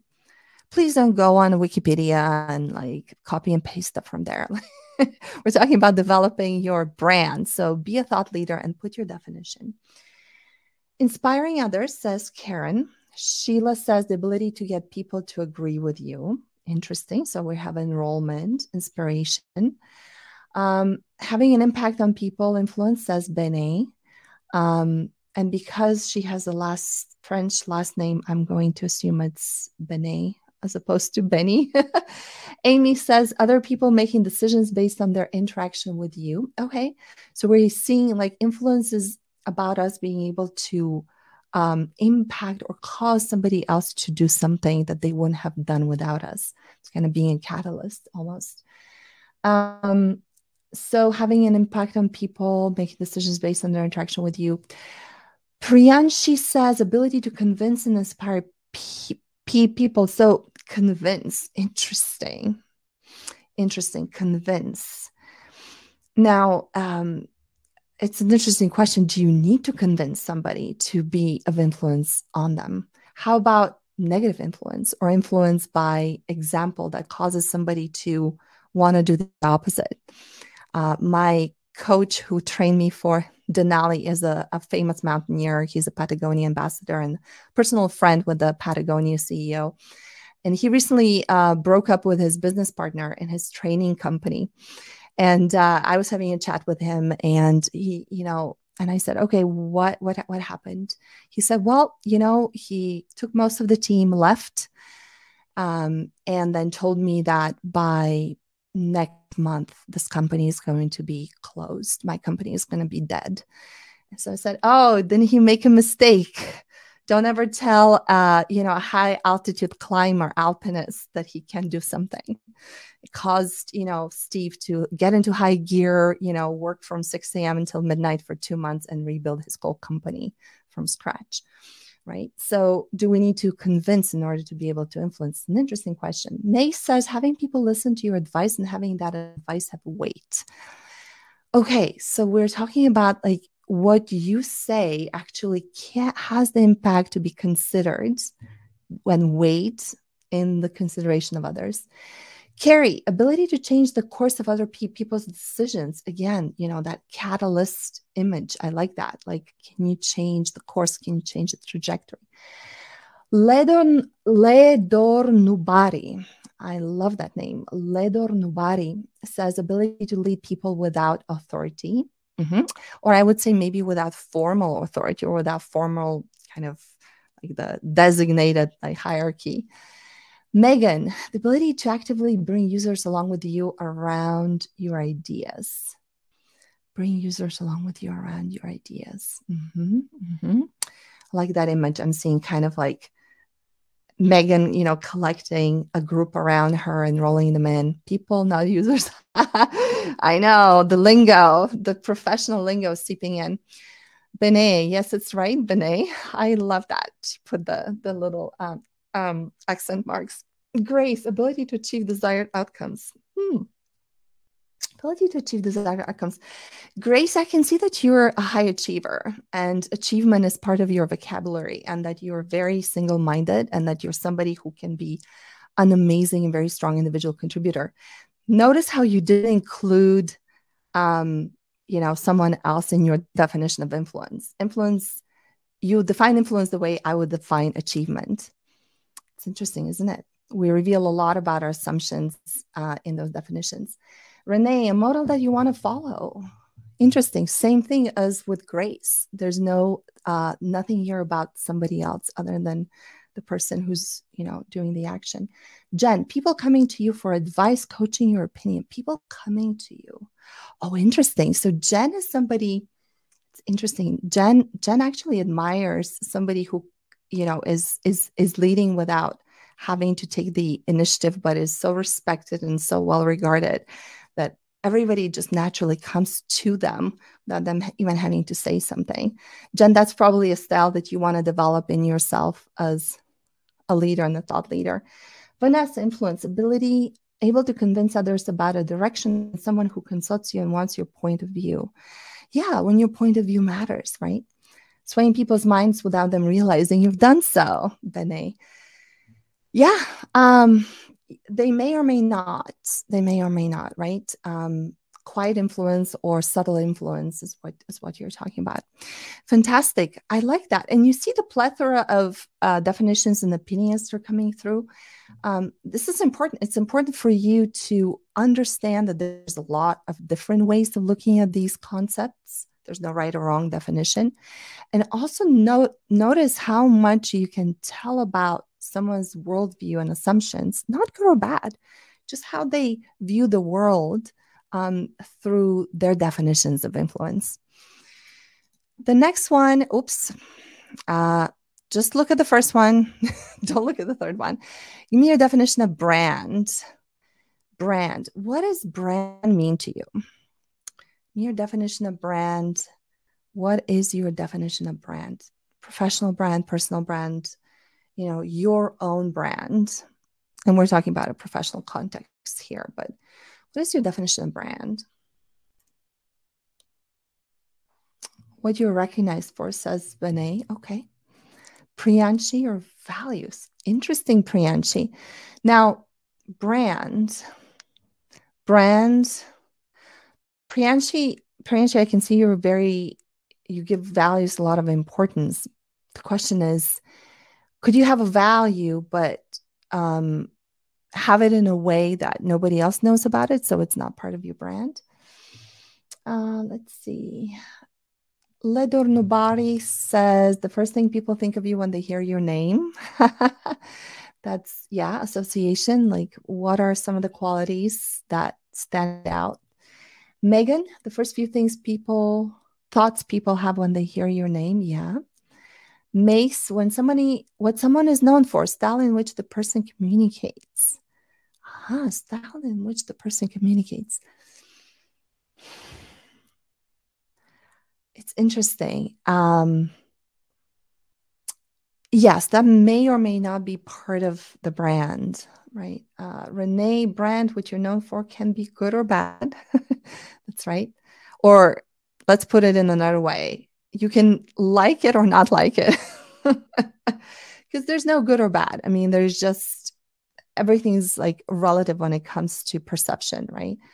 Yao, something you're known for. Qi Yuan, or Qi Yuan. I think it's Qi Yuan. Just looking at like the name, because I know that Qigong is spelled with a Q. So Qi Yuan, I assume I'm pronouncing it. How others perceive you. Yes.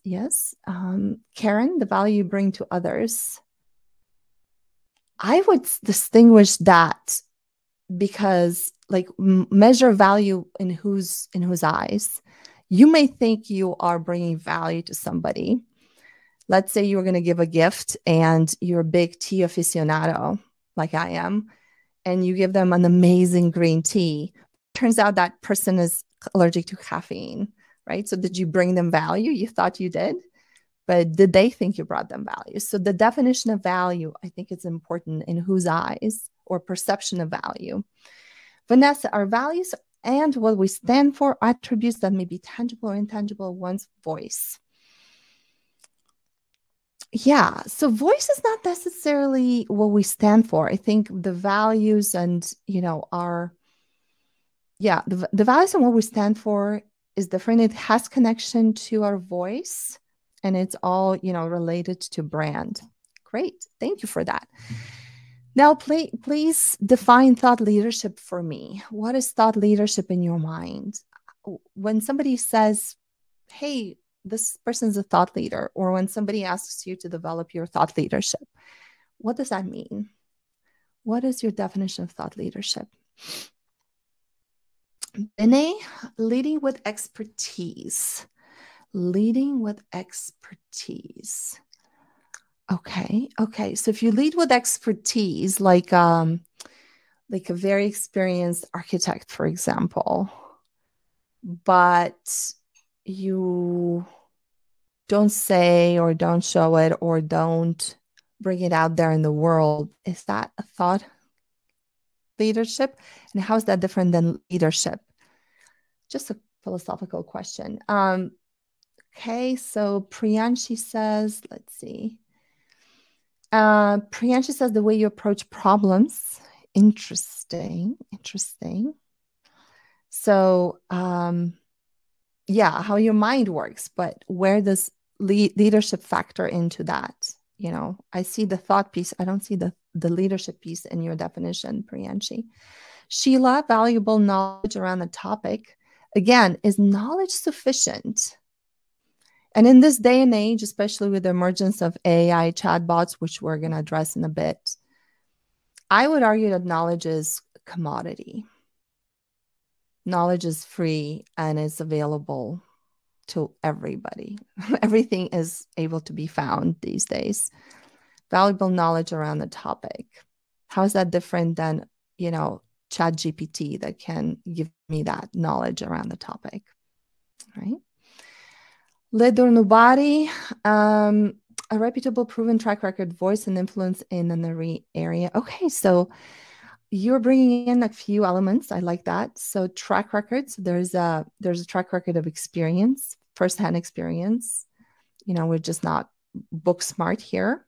Reputation, which is built over time, again through the practice. Influence in an area. So there's a little bit of an element of having a voice or actually bringing out some opinions. Tatiana says lead with their ideas. Tatiana, I assume you mean lead with your ideas, not with someone else's ideas. That's how I'll read this. Carolina says good communicator and expert in the field. So Carolina, good job on identifying the need to communicate. Because you may have the best ideas in the world, but if you can't convey them to anybody other than yourself, are you really a thought leader? And the expertise is, you know, so a combination of expertise and communication. Vanessa, forward thinking in a particular domain. I like that concept of, okay, we're not talking about what's happening now, but what does it mean for what's going to happen next? What does it mean for the future? So the forward orientation is important. Renee saying having a perspective that helps others think differently, connect the dots, understand insights that may not otherwise, a perspective people want to hear or include. Yeah, perspective, point of view.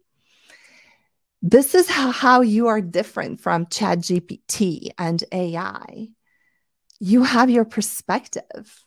Your perspective, your unique way of interpreting it and of creating meaning from the sea of information that you see around you, connecting those dots in a way that's unique to you. A pundit. Interesting, Karen. A pundit. Pundit, which I assume you mean by like somebody who is, you know, constantly kind of like thinking out loud, has like opinions on certain topics. Safina, teachable, learnable, lived experience. Teachable and learnable lived experience. So again, with Safina, like what you're focusing on is the actual experience. Yes, it's an important ingredient, but is it sufficient to make you a thought leader? Or is it just a prerequisite? Rachel, being able to translate or highlight key aspects of something for a specific audience in a compelling, novel way. Again, the idea of translation or the idea of curation, the idea of like, okay, I'm synthesizing, I'm interpreting, and then I'm able to package it in a different way that creates something unique out of commodity ingredients. Like that. Grace says, inspiring innovative ideas and ways of thinking. So you're not only bringing ideas, but you're doing it in such a way that inspires others to think differently. I like that. Great. Awesome. And finally, give me your definition of strategic thinking. You know, in my work with clients, I work with lots of mid-career and executive women in product areas, just like you. You know, we have these amazing programs that, you know, I'm going to be starting one soon. It's called the Denali Executive Accelerator. But in that, one of the hottest requested topics for me to explain was, you know, the concept of strategic thinking, specifically around, you know, hey, my boss told me I should become more strategic. Hey, my boss told me I should develop strategic thinking and demonstrate it. What the heck is that and how do you do it? So I want to know, what is your definition of strategic thinking? What is your definition of strategic thinking? Karen, understanding the playing field, being able to develop a plan to leverage the opportunities. Okay. So Karen, what you're talking about is bigger picture. I have this visual, and we're going to cover it in one of the days in the Product VP Challenge, about the coach's box's perspective. For a lot of us, when we're on the field, we have this narrow vision. We can see some of the players around us, but the coach from the coach's box from further higher up can see the whole playing field. And then they can think about strategies and ways of configuring the players in the field, for several moves ahead, right? So I like that visual, understanding the playing field, having that coach's box perspective, and developing a plan, or understanding, having some scenarios, understanding what we're looking to accomplish and what are some ways of getting there. Megan says, seeing the long-term vision and being able to communicate that vision. Yeah, so there's a forward-looking perspective. And I love that Megan is the first one to bring the idea of long time horizons. That is definitely an aspect of strategy that is different than tactics or execution. Part of it is just, what time horizon are we talking about? Because ultimately, long-term strategy needs at some point to get broken down into day-to-day tactics and execution. And there's that linkage between your day-to-day routine and your long-term goals and vision that I have found most women, most professionals, struggle with when it comes down to their careers. And that's why, I've developed the challenge, the Product VP Challenge. That's why I've developed like the Denali Executive Accelerator, so that we connect those two. And you can start like executing on your vision, as opposed to like having these things completely separate and disconnected, long-term vision versus tactics and execution. Priyanshi says, planning and problem solving for short and long terms. Planning and problem solving for short and long terms. Okay, so Priyanshi, you're also bringing in the idea of connection between the long and short term. Binay, being able to articulate thoughts and ideas that fit into a strategy or direction. Yeah, so the concept of articulation, communication, again, somebody else brought it up earlier, is important as part of that. It's not just the knowledge, it's not just the experience, it's also the communication piece, right? MACE, how to set the goals to reach the long-term vision, how to set the goals to reach the long-term vision, how to stand out in the field, and how to create a new category in the field. Okay, so MACE is actually bringing in, the whole marketplace, the competitive field, like where do we fit in the bigger picture? Not just what do we want as a company to do long-term, and where do we see ourselves in the 5 years, but where's the whole industry going to evolve in 5 years' time? What's going to be there that's not there now? And that gets into some very interesting questions about like, which is better, or which is, more risky. Knowing what you don't know, not knowing what you know, not knowing what you don't know. So that's interesting. So Vanessa, connecting your ideas and direction to the bigger picture of today and where it can go tomorrow by combining many sources of inputs with gut. Yes, so Vanessa brings an important element, which is intuition and gut. So one of my, a coach and a mentor, actually in a whole different area, connected more to copywriting and marketing, said that there's two types of intuition. One is a trained intuition, and one is an untrained intuition. New people in the field always first come with untrained intuition, which is, you need to take that with a grain of salt, because you don't yet have, you haven't yet tuned it to whatever you're creating, whatever you're working in. If you've been around the block for a while and you've checked whether your intuition was correct or not sufficient times to trust it, then that's called trained intuition. Renee, thinking, analysis, planning of things in the future based on what you know today and assumptions, hypotheses you make, and how you would go about maximizing the future, mitigate risk, and increase likelihood of the outcome you want. Wow, Renee, that's a mouthful. Somewhere in there, I think, is like thinking about the future and, executing and checking and measuring. Amy, figuring out where we are, where we want to be, and why, and how we should get there. Ah, Amy, thank you, thank you, thank you for bringing the why. Why? Why? Why is such an important question? It is the most important question. It's the most important question that you can possibly ask. So many of us assume that people have answered that question before us. And now we're just operating on assumptions that somebody at some point has figured out the why. And now we're just making it happen without questioning the why. Amy, I don't know if you're Gen Z, but I have a few friends and clients who are super ambitious Gen Z. And I always joke with them. You've been put on this earth to ask the question why. Of all of us older folks who, sometimes are not asking ourselves this question enough. Love it. All right. So let's move on. I want to make sure I'm still sharing. Okay. So a little bit of my story of how I, very importantly, accidentally built a thought leadership brand. The reason I am walking you through my story is that you understand that this is not a concept to me. This realization, this framework, these observations that I'm going to share with you actually came out of my own experience. But I did not know what I was doing at the time. Only with the benefit of retrospect did I realize what I had been doing. And I want to present that to you so that you can actually do it more intentionally and get better results than me. So for me, my product career was, I got my start at Zynga when Zynga was teeny tiny.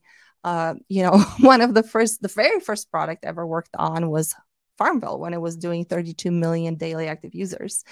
And then I quickly kind of grew up in Zynga and then became kind of head of product and VP of product of various startups in different industries. I did a lot of industry transitions. I switched from consumer to enterprise.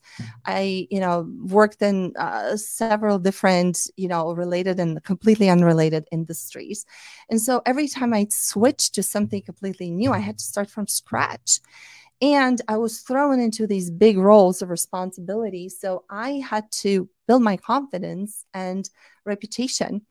And because I didn't have any mentors in tech, because I was in these kind of relatively immature early organizations where I was actually one of the older individuals at 30 plus, I had to figure it out alone.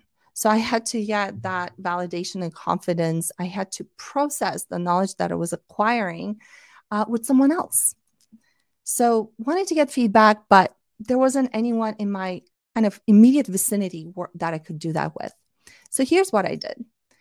At the time, Quora was kind of the platform for, writing answers to commonly asked questions. And so I was an early contributor to that, mostly around product management. I mean, this was before Product School and Reforge and all these like gazillions of frameworks. This was before any school taught what product management is and how it should be done. I started writing long form articles and presentations mainly because I wanted to process my knowledge. I wanted to organize what I was learning. I wanted to kind of extract some principles. I wanted to validate that what I had extracted actually had value to someone else. So OpenIDEA was a platform that was set up by a professor that has since passed away, one of two of Harvard's most famous professors, Professor Clay Christensen, the author of Innovator's Dilemma and Innovator's Solution. He, in 2013, 2014, set up this platform as an experiment and invited all alumni of his class to contribute. So he invited several thousand people to contribute ideas and articles and research on one of the topics that he was digging in at the time. And of those, I think a couple hundred of us actually contributed articles and thought pieces. And then he invited just like 3 or 4 of us to come to Boston and collaborate with him in more in depth. I also did guest blog posts. Again, same thing. I would see something would fascinate me. I would break it down and I would connect those dots and look at how the principles that I had learned at work also apply to this thing. For example, I wrote this blog post on Nir Eyal's blog about an addictive auction site at the time. And I kind of broke down the methods that they were using that I knew from the gaming world. And I showed like, hey, here's how this thing hooks the person, and here's why they're doing this way versus that way. It maximizes profit for them. And I kind of like broke it all down. I was interviewed for articles and books, including ending up with my own chapter in the Cracking the PM interview. So Gail and Lakshmi found me on Quora, and that came out of it. I ended up being in one of the books on, product management, one of the early books on product management. So what are the results of kind of that brand building, accidental brand building, putting myself out there, organizing my thoughts, having an opinion, point of view, learning, sharing? I started getting more incoming career opportunities. So for the longest time, I can't remember when was the last time I applied to a job when I was working in tech. Every time I was kind of pulled in from somebody else who knew of me or had worked with me into that company. It was a great recruiting tool because remember, I worked for startups and companies that didn't have a strong brand. So I was able to, they were so impressed. They'd seen me and the Cracking the PM interview. So they were shaking like a leaf when they would interview with me. But it was useful to kind of, they wanted to come and be mentored and be on my team.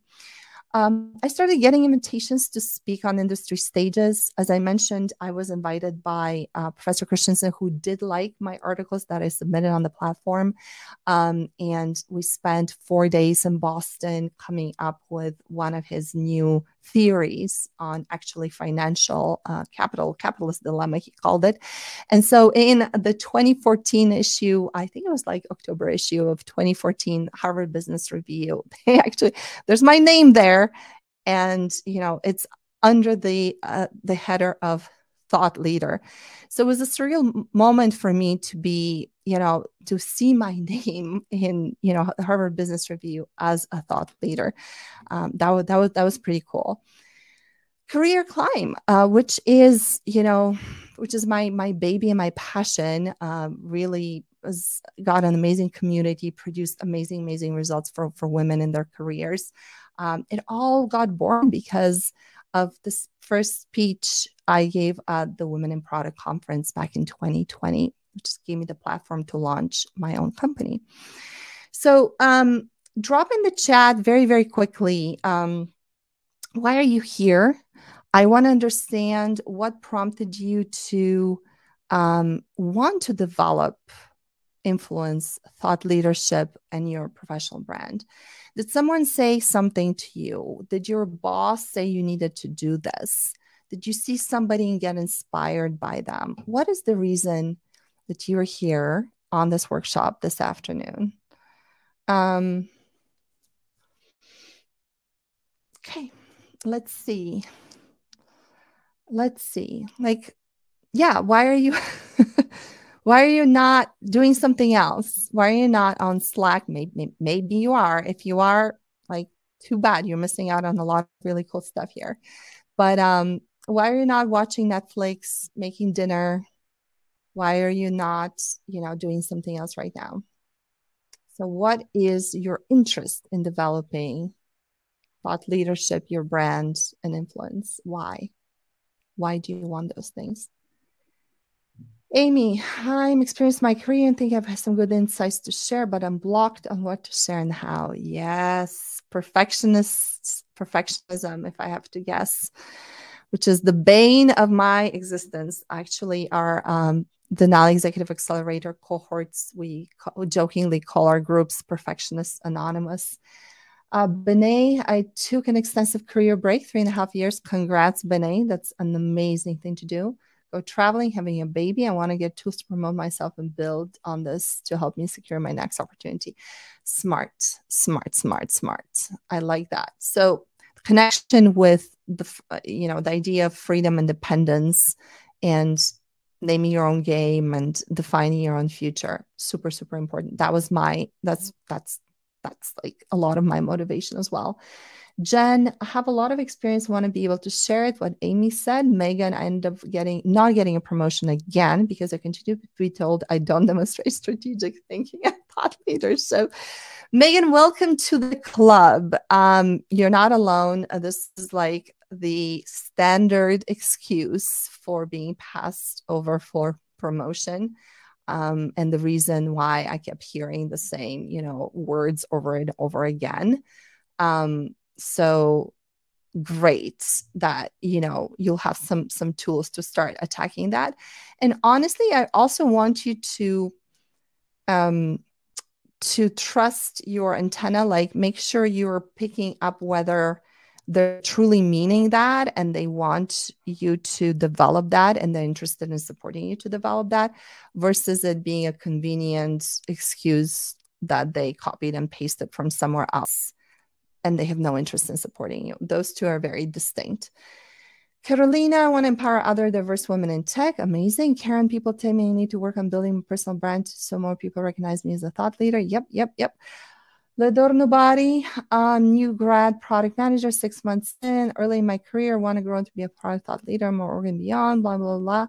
Okay, yes, mindset is important, but for you and anybody else here who has less than 5 years of work experience, the best and most important thing you can do is just throw yourself in the middle of all the action. Go to the companies, go to the organizations, work with the people that are doing things that are interesting to you. Make sure that your brain is hurting at the end of the workday from all the things that you're learning. Soak up as much as you can. Be a sponge. That will give you plenty of material to process afterwards and speak from direct experience as opposed to kind of regurgitate what somebody else is saying who has had that direct experience. So priority number 1, 5 years or under in work experience, go get the most kick-ass work experience that you can get your hands on. Rachel, I love sharing knowledge. Want to do this in an impactful way that has a positive impact for people. Great. Build a presence in the industry. I'm new in, says Renee, transitioning from fintech, big tech to climate tech. Yes, it's a growing industry. Lots of opportunity there. My own processing, knowledge acquisition, realize things aren't synthesized in a helpful way for product people. That's right, because climate tech has not traditionally been product-led. Thinking that I can help fill this gap will also create a presence in an area and plan to be in the next 10 plus years. Renee, I love it. You already know what your desired domain is. You have the time frame of vision for 10 plus years. Really want to see you in the challenge and work with your vision in the Product VP Challenge. So sign up if you haven't yet. Sheila, I'm really in my career, need to build my credibility. Yes, Sheila, for sure, the best way to build credibility is to be in the middle of the action, get some kick-ass experience. Glad to be part of the club. Haha. Okay. Jen, to expand on that, I want to expand on existing brand. Okay. Vanessa, I'm very quiet on LinkedIn. See lots of people consistently posting interesting content. I've always loved writing from the heart. Yay, a fellow writer there, Vanessa. Me too. But not sure what to do in the realm of career and feels authentic and not just self-promotion or robotic obligation have to. Beautiful, beautiful. So what I'll show you next will help answer that. Absolutely, you're right. Don't be a copycat. Don't do whatever everybody else is doing. The social pressure, the perceived social pressure can be huge. So an internal thinker and processor, says Raquel, I want to learn how to externalize more and build community. Yes. So the whole idea that we want to create, we want to be creators, but in this age of information overwhelm, the vast majority of us are consumers only. So Raquel, yes, for creative impulse. Rachel, I love this blog that breaks down the issue, the she's not strategic trap. Okay, we'll check that out later. Yeah, I've been getting one-on-one feedback that I'm strategic and want the larger community to know that. Awesome, Yao. Awesome. That's great. I had to apply for all my previous jobs and it would be nice to be reached out for my next job. Yes, that will happen. Awesome. Ledor Nubari. Mace, I experienced something similar as well regarding promotion at one point in my career.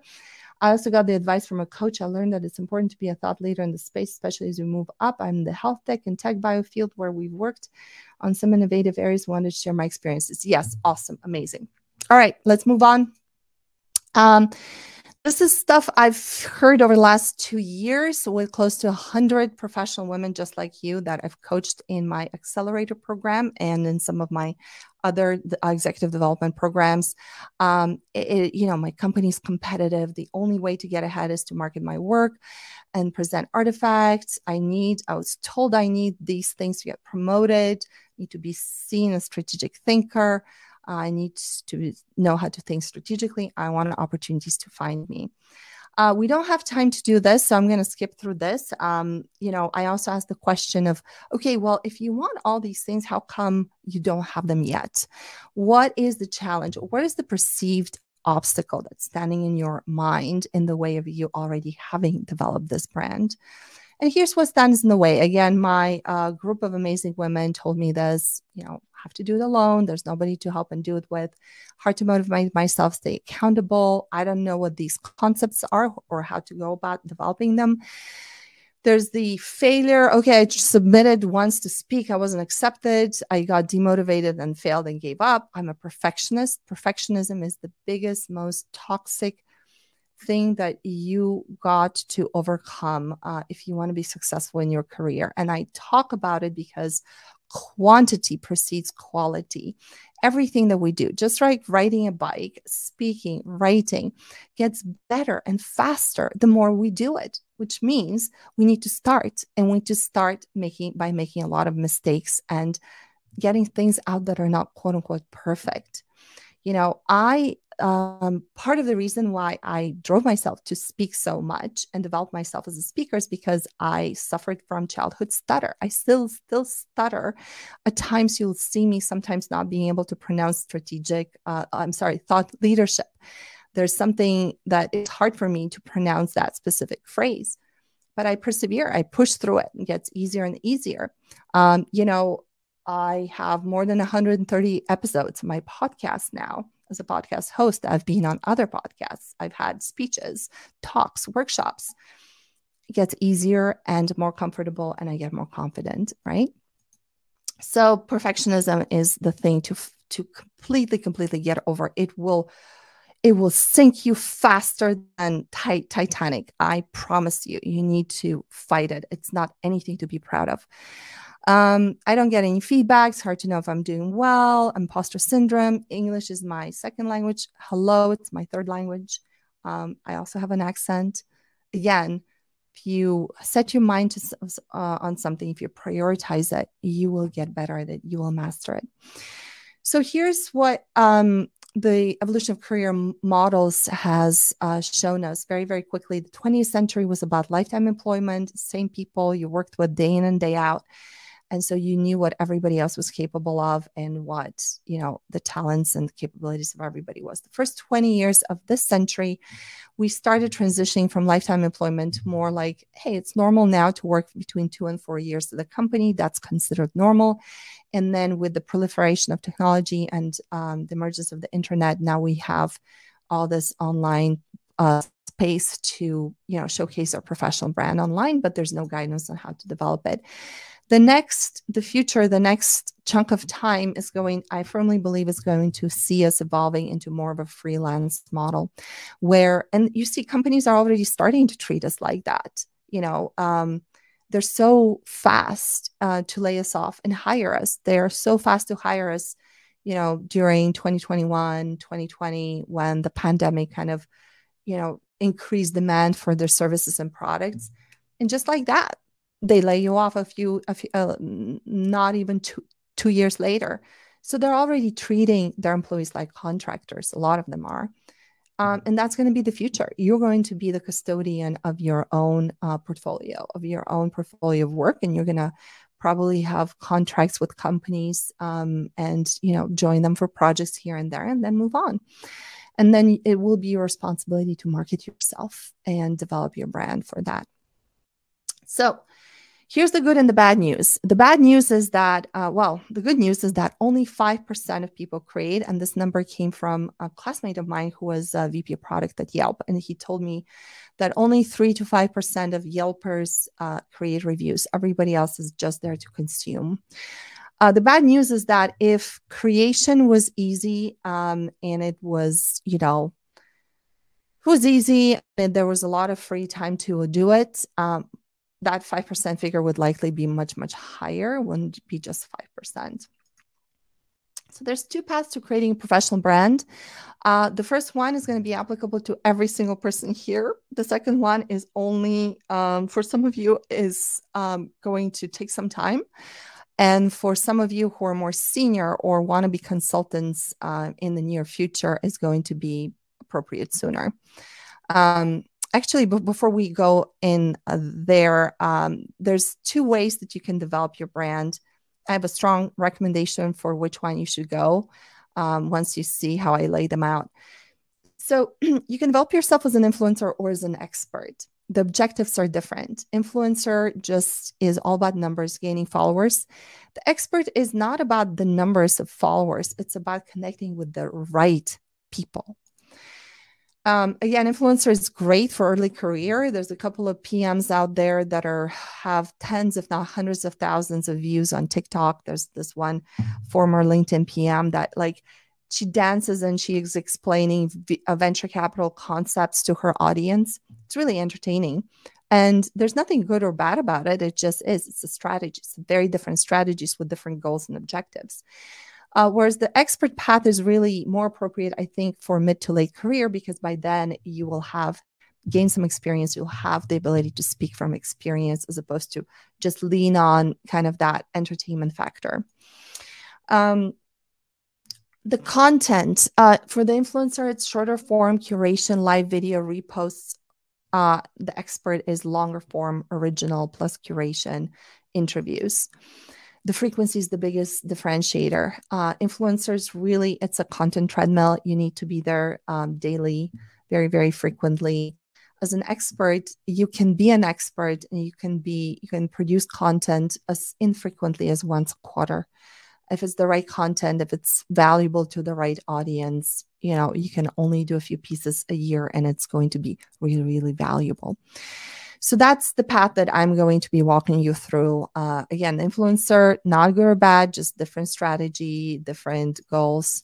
This is my path. This is some of the stuff that I've done. In my podcast book, I'm in the process of writing a book. I do have an email list that I send emails every week, which you'll be part of when you join productvpchallenge.com. That's where I do my articles right now. So there's 2 audience strategies for brand building. One is internal, inside the company, and by the end of within the next 8 minutes, you'll have the tools, and I'll be asking you to tell me what you're going to be implementing immediately from these strategies. And the other one is for more advanced people or more senior people who are wanting to develop their brand outside of the company. So the internal audience strategy, the pros and cons of that is, you saw the numbers. Most people are consumers. They don't think like creators. They don't think like thought leaders. So chances are that nobody else in your organization or very few people are doing it. So it'll be super easy to stand out with minimal effort. As you strengthen your communication muscle by going through, some of the strategies I'll teach you, that will directly benefit your career, because communication is the single most important predictive factor of success, not just in a tech career, but anywhere else. Like being able to talk about your product as an entrepreneur, being able to sell your product, it all comes down to communication. The cons of that is that your professional brand is not really easily transferable between companies, but your relationships will be. And so the people that start perceiving you as a thought leader inside the company, a couple of years down the line, you'll all be working in different places. So there'll be great connections and referrals for you, and some of that brand is going to travel around with them. So the first thing I want you to switch your mindset from, seeing all the stakeholders in your company as these horrible obstacles to fight with because, they don't give me what I want, or they don't understand why this is important. So you're placing the burden on the stakeholder to kind of get what's going on and help you and support you. Where in fact, you should be thinking of everybody, including the most difficult stakeholder you can imagine, as an audience to be served and engaged. And guess what? As the person serving that audience, it is your responsibility to find the way, the timing, the specific method and format in which you can communicate it in a way that they get it, that it can hear you, that it can land with them.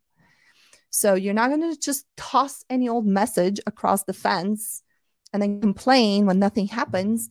You're going to be testing and iterating. You're going to be observing and understanding who needs to be communicated to, how, when, what is the right timing, what is the right format, what's the right approach. You want to develop sophistication with each stakeholder understanding what your audience needs. So that's the shift in mindset that you'll have to do. So here we get into specifics. I'm going to be giving you some specific prescriptive things here. So pay attention. I'll summarize them at the end, but this is where we're going to go really quickly. It's going to get very specific. So let's see if you can follow. So right now, chances are somebody's coming across your desk and is asking you for some expertise or is asking a question that they've been told you can answer. And chances are they're not the only ones doing that. You may be getting pinged on Slack or over email about the same topics over and over and over again.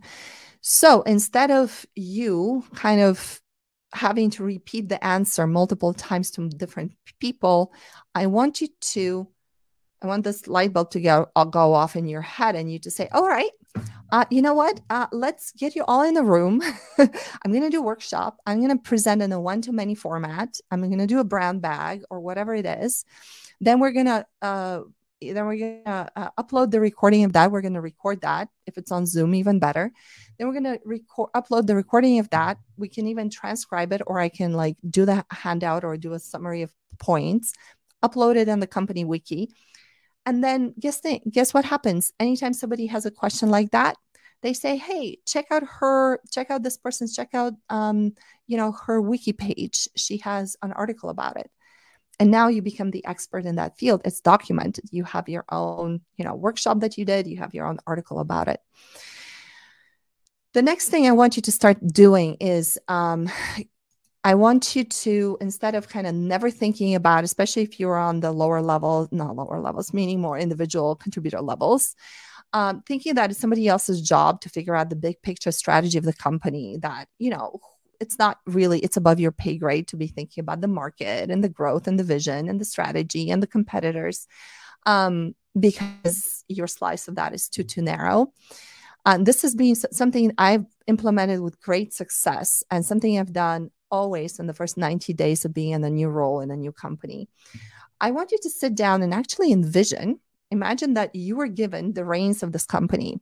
Tomorrow, the investor said, okay, we fired all the executives. We gave you this company. Now you have to tell us how you would run it. What would you change? What would you invest in? Where do you see the opportunities? Where would you point the future of this company? And then I want you to sit down and actually lay it out and produce your own strategy deck of a few slides with your thoughts on that. By the process of producing that, you'll clear and clarify your own thinking. You'll identify what questions need to be asked. You'll start asking those questions. And don't produce the strategy deck as my answer to what needs to get done and this is the right answer. Think of it as a conversation starter, which is going. And then what I want you to do is share this conversation starter with some of the people around you, with your manager, with some of the stakeholders. Be careful with your manager if they're very insecure. This could really trigger them. So this is for mature managers who can take this, because this can sometimes be like, whoa, why are you doing that, right? So be smart who you share it with, but this shared with the right individuals in the company is going to win you huge alliances, and people are going to immediately think of you as a strategic thinker. The next thing is pretty tactical and simple, but it's highly effective. A lot of times you put good ideas and proposals and requests right in the body of an email. Worse, you do it in an email thread or in a Slack thread. And guess what? Email is everybody's kind of noisiest channel. The brain is just triaging stuff on email. The brain is in a completely different frame of mind when it reads an article or when it reads a piece or a document than when it's going through email. So you don't want your stuff to get lost in the noise, in the shuffle. So what do? I want you to now identify anything that you want more attention directed to. And instead of stuffing it in an email, put the same words, or even better, like, streamline it, make it super succinct and clear, put it in a PDF or in an actual document attachment, like a slide deck or a PDF, attach it to the darn email or the calendar invite, because then the person is going to be like, oh, there's an attachment, there's a document here. They're going to read that document in a completely different frame of mind. They're going to give it more attention. And the fact that it's in a document is also going to elevate your status as the creator of that document. I also want you to cultivate aware presence in meetings. And I want you to stop being passive, thinking that you can only contribute if you know the answer to a question. Instead of that, I want you to understand that one of the biggest ways that you can contribute value is by asking clarifying questions, truly, truly clarifying and curious questions, asking why, or asking how, or asking, what about this other way? Or, hey, what is the other side of this? This can be more valuable and elevate your reputation as a thought leader because you care more about advancing the idea or advancing the thinking inside of the group than you care about being the one to come up with the winning idea. My idea, my thing, right? So really understand that your thought leadership extends to influencing the ideation and the decision-making process that's outside of you as well. And you can do that very effectively through asking good questions. Next, I want you to become a curator of resources. So instead of feeling the pressure of always having the answer to everything yourself, I want you to start collecting useful resources around your domain and start curating those collections and share those collections with people anytime a question comes up. This also doubles as a great topic for a podcast appearance or a blog post. And in this day and age where information is really a commodity, it's free and available to all, curation is incredibly value added just because we don't have the bandwidth to consume all of the information in its raw form. That's why apps like Blinkist exist and Cliff's Notes or whatever it was, all these kind of summarization and highlighting curation efforts. That's a layer of creation as well. I also want you to take advantage of existing internal channels. So especially if you work at a larger company, you probably have things like brand bag series, blogs, podcasts, all hands, etc. So a lot of these channels are managed by people internally who are always looking for good content. So go and find out the person who's, running each series and volunteer to do a post or do an episode with them, or, provide content, contribute to that channel. They're always looking for good content. If your company doesn't have channels and events, or if you don't like the ones that exist, then create your own.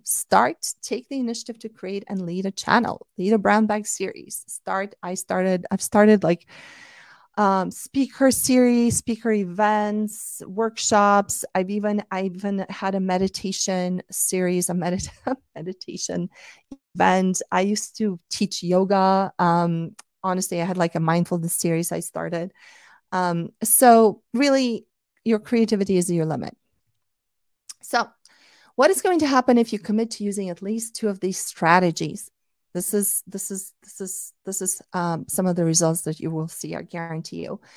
You will level up your communication.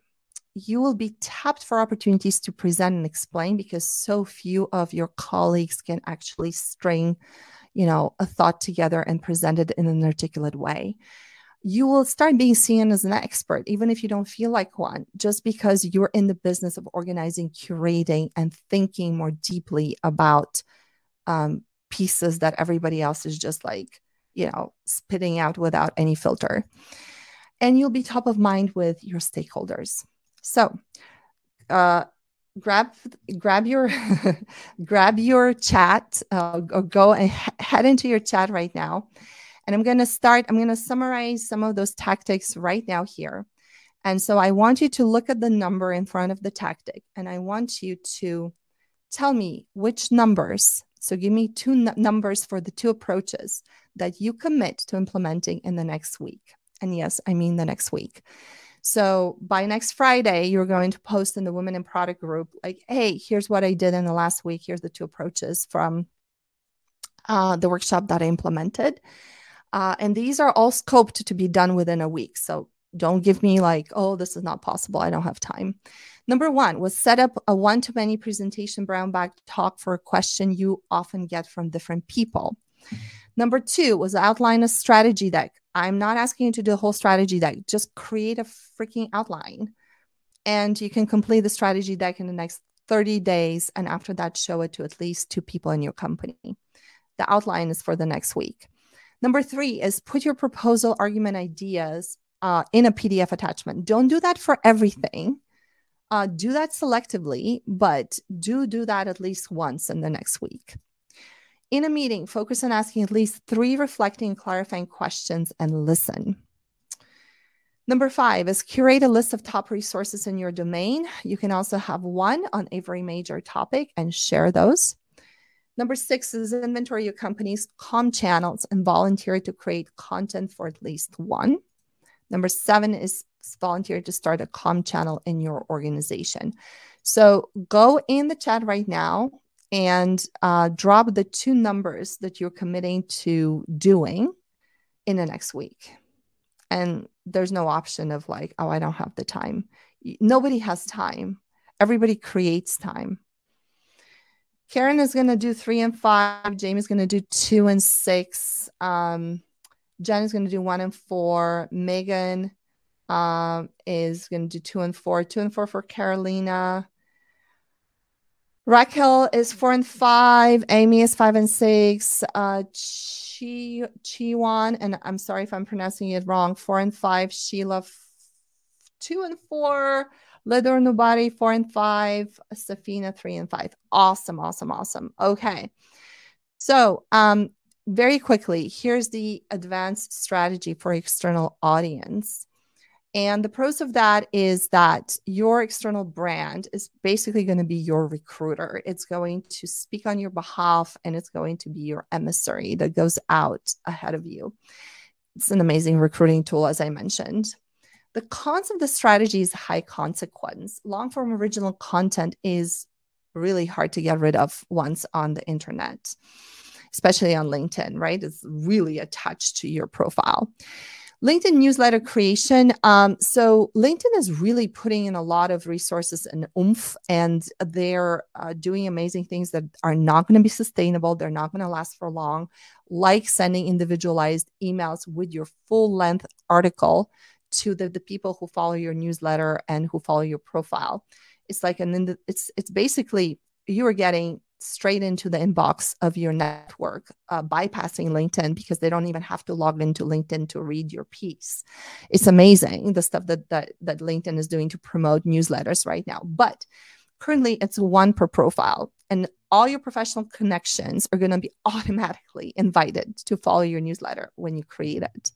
That means all your bosses, all your bosses' bosses, all the recruiters, everybody you connected on LinkedIn is going to be invited to subscribe. There's no option around that. So the stakes are high to be on point and put out high quality content. This was my newsletters because I stopped writing for it. Now, if you want to get my articles, you have to subscribe to my email newsletter, which is free, and you'll be automatically subscribed after you subscribe and join the Product VP Challenge. Substack or Medium, again, are great for building your email list and eventually monetizing it. Building your following. LinkedIn newsletter is what I recommend for you if you're ready for this step, because of how aggressive they are trying to take away business from Substack and Medium and put it directly on the native LinkedIn newsletter. And it has high consequence, but high distribution. The open rates are crazy. When I was posting on LinkedIn on my newsletter, I would get something like 40-50% or more opens, which means they're reading my email newsletter straight in their inbox. All my followers and subscribers. you need to select your audience and goals very, very carefully. Speaking and submitting to speak at industry events is really, really important. You can practice by recording videos regularly and posting them in your newsletter, articles, and posts. This builds collateral and gives you practice and confidence. You can prepare a speaking kit, regularly submit speaking proposals and pitches, pitch to be interviewed on podcasts, or super, super, super advanced. This is like 5th level advanced, start your own podcast. This is a high level commitment, a lot of work. What about AI and chatbots? So there's interesting. We don't know exactly how they're going to impact, content creation and our, ability to create unique content. But according to Chamath Palihapitiya, the AI future will belong to those on the company side with proprietary data sets that can learn and improve through AI.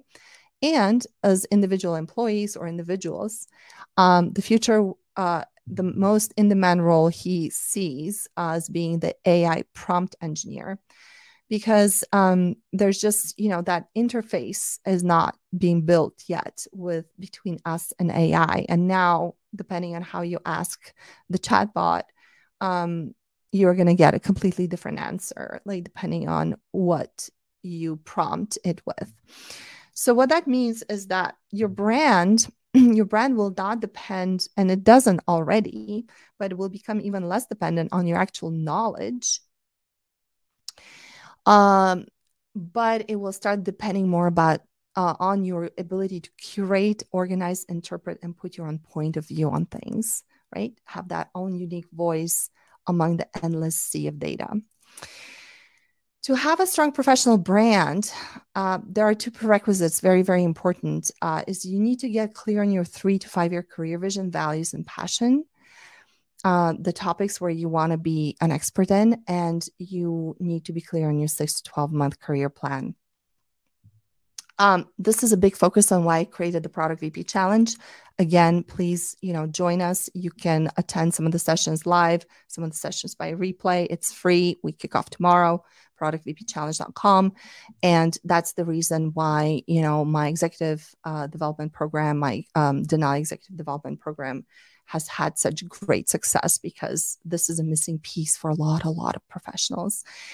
Once you have that foundation, then and only then you'll be able to understand who your audience is, pick your themes and topics, set up your editorial calendar and content creation cadence, pipeline of topics, your tasks, breaking them down, and blocking time off into time boxes. So that's it. Super easy, right? Oh, wait. If you want to go deeper and get help with all the foundational stuff that I talked about, I'll see you at the productvpchallenge.com. So go right now, productvpchallenge.com. Put your email in, click submit, and you'll be on my email list. And you'll also have the chance to go deeper with some of those topics. So I'm going to stop sharing right now, pop myself out of here. And, I'm sorry I went a little bit over. Jamie, I'll turn this back over to you. And I know that there's going to be a survey, but it would mean a lot to me if you also drop in the chat how valuable was this to you, this workshop to you on a scale of 1 to 10. I'd love to see that. Jamie, over to you. Thank you so much, Lisa, for that very inspiring presentation. Yes, the presentation will be sent out by the organizers after this session. And if you have any questions, please put them in the Q&A tab.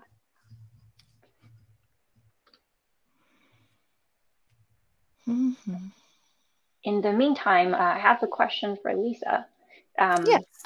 I feel like you talked about trying to grow your confidence, and this is one of the ways that you did so.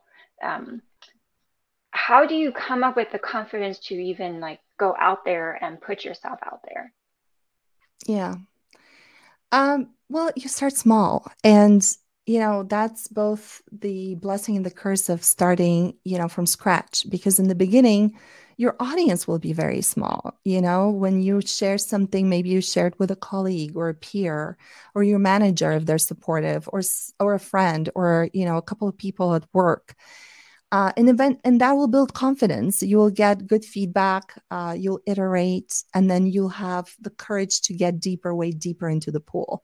So don't throw yourself off the deep end. Even, you know, even submitting to speak at Women in Product is not throwing yourself off the deep end, because the submission itself, you know, is, you know, a piece of content. You can get, you know, you can get some nice feedback, and the fact that you did it is already going to put you in the mindset of adopting the identity of a writer and a speaker. Writers and speakers write and speak. They are not always perfect. They have to put in a lot of hours in working on their craft. So the sooner you start doing the things that will help your mind identify yourself, oh, I'm a writer, I'm a speaker, I'm a thought leader, I'm a content creator, you'll get more motivation and more confidence to stick with it. And again, in the beginning, your audience is going to be small. You're not going to have a huge following. If you start your newsletter, it's going to be, you know, well, unless you start on LinkedIn where they really push everyone to follow you. But, you know, if you start, your audience in the beginning is going to be very, very small. When I first started my podcasts, my first, you know, 20, 30 episodes, I mean, I'm not even going back there. I sound very, very different. I found my voice right around episode 80 or 90. And by then I had a much bigger audience. So it kind of goes hand in hand. Your audience will develop, you will get better. You'll also get faster and more efficient at creating the content. In the beginning, it might be a bit slower going. Yeah. See a question now. Amy P asked, did sharing come naturally to you? What inspired you to start contributing on Quora, especially when you were feeling a lack of validation?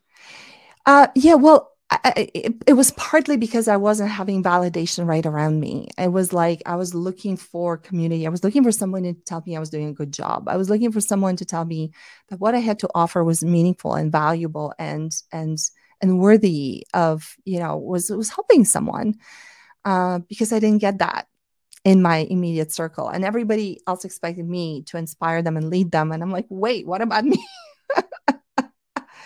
So, and then the other part was, so I was looking for validation, but I've always enjoyed writing. I've always enjoyed, and I pushed myself to speak because I don't know why, but because I really wanted to prove to myself that I could be a speaker, even though I stuttered. And so you know, even in high school, I would apply to speak at the graduation, and I was actually selected to be the graduation speaker. And some years later, I went back, they invited me to be the keynote graduation speaker because the president of the country couldn't attend. That's my other claim to fame. Seriously, the president canceled. They needed a last minute keynote speaker, and hello. So, you know, you have to, I think in life and in your career, like you can't take yourself or you can't take criticism too seriously. You have to be able to brush things off. I mean, some of the scary stories, I'm sure this room is full of them, that I've heard from my clients in our coaching programs that I've myself seen or heard. I mean, it would make everybody's skin crawl. And if you believe those horrible comments or horrible put downs or somebody else's insecurities projected onto you, you're not going to last long. And life is way too short to pay attention to those. So you have to be able to develop this ability to potentially be embarrassed, potentially fail, potentially have spinach in your teeth as you're talking. I mean, you know, and be okay with it. Recover gracefully, because when you do, you'll prove to yourself that nothing can take you down. You're going to be fine. You're going to be okay no matter what. So it's developing this, the ability to be resilient and the ability to know that you're safe no matter what, and putting yourself in the danger zone, exposing yourself like that. And believe me, LinkedIn is not the same as Facebook. You're not going to get a bunch of haters on LinkedIn because everybody's there with their profiles. So they're not going to be trolling you on LinkedIn. LinkedIn is a great platform to be creating content because everybody's so polite and professional. Awesome. That rolls very well into Renee's question, which is how do you work through the criticism and negativity everyone is bound to experience when they publish on the internet? Well, that's why you don't do it. Remember, I said LinkedIn newsletter, big warning signs. I had this flashing thing. I didn't even say go on Facebook or go on, all these other platforms. I didn't go do a Reddit thread. That's why I'm saying you have to start where it's safe. You have to start, small. You have to start with the people that you feel safe with, which are some trusted colleagues and people in your organization. You start them with, smaller audiences, one-on-one settings, small brown bag, a small, workshop, a small presentation here and there. You start in your company. Nobody says like, go out there from 0 to like 60 in 5 seconds and go straight to posting a huge post on Facebook that's going to get a bunch of trolls and haters.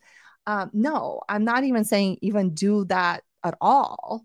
Like the super advanced stages, start posting things on LinkedIn. And as I mentioned, LinkedIn, I haven't found anybody trolling anybody on LinkedIn. I haven't found anybody saying anything bad on LinkedIn because everything's connected to your profile. You don't want to be mean on LinkedIn. Everybody wants to be nice and networking on LinkedIn. So you're not going to get, unless you wade into politics, religion, or something else, which you stay like super far away from. Please, like, don't mix like any of that toxic, nuclear topic stuff in your writing, especially early on. Stick to your domain, stick to like what's happening there. Be interested and interesting, you're not going to get a bunch of haters. You're not, believe me. This is not about exposure. This is about value add and ideas and knowledge. Wonderful, wonderful suggestion to start small, stay safe. LinkedIn is a really good place to start. I see a question from Benet about, internally at your own company, you can make time to invest on initiatives and build your brand and build your thought leadership. But the tactics for external actions are a lot of work and a lot of time. How do you balance family, work, health, fitness, and investing time in content creation? Yes. So all writers will tell you this. And the book I recommend to everybody is called Deep Work. And he talks about that as well. You won't find time. You have to create time. And that means, but you have to create time in manageable chunks. So a lot of writers have maximum an hour. Some of them work in shorter spurts, like half an hour, 45 minutes. And they keep that. It becomes like a sacred date they have with themselves. Keep it clear on the calendar and they just sit down, and your output initially will be low, will be small, but output will increase as your skill increases, your frequency increases. It's just like any habit. You'll start getting better at it.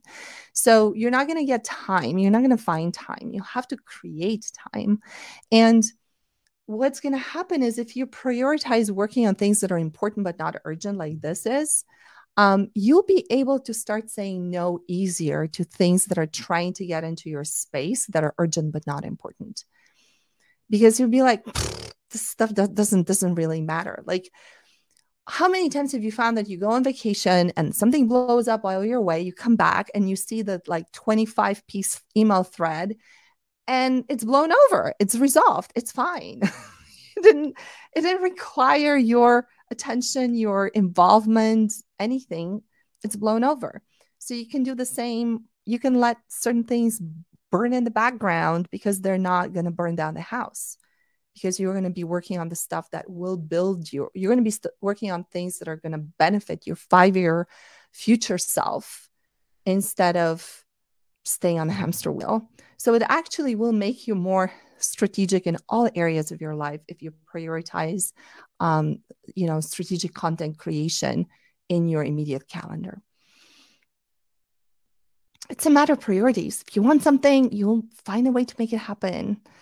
You find a way to make it happen. We are so lucky and privileged, all of us. I mean, we don't have to walk 5 miles to water. If any of you have been to Africa and have seen like what some people have to do just to go through like daily life, you're gonna be like, oh wow, you know, I have so much time on my disposal in the grand scheme of things, right? So awesome. So we have a couple of minutes. Do we want to do blenders? I'll stay around to get matched up with someone. Absolutely. Yes. So we're going to now go to the one-on-one networking. So if you all click on the networking tab on your left side, Lisa and I will be joining. So we hope to see you there. And remember, join Lisa's challenge, yes, and do the 2 things that you committed to doing. Yeah. Amazing. Thanks, everyone. I'll see you tomorrow.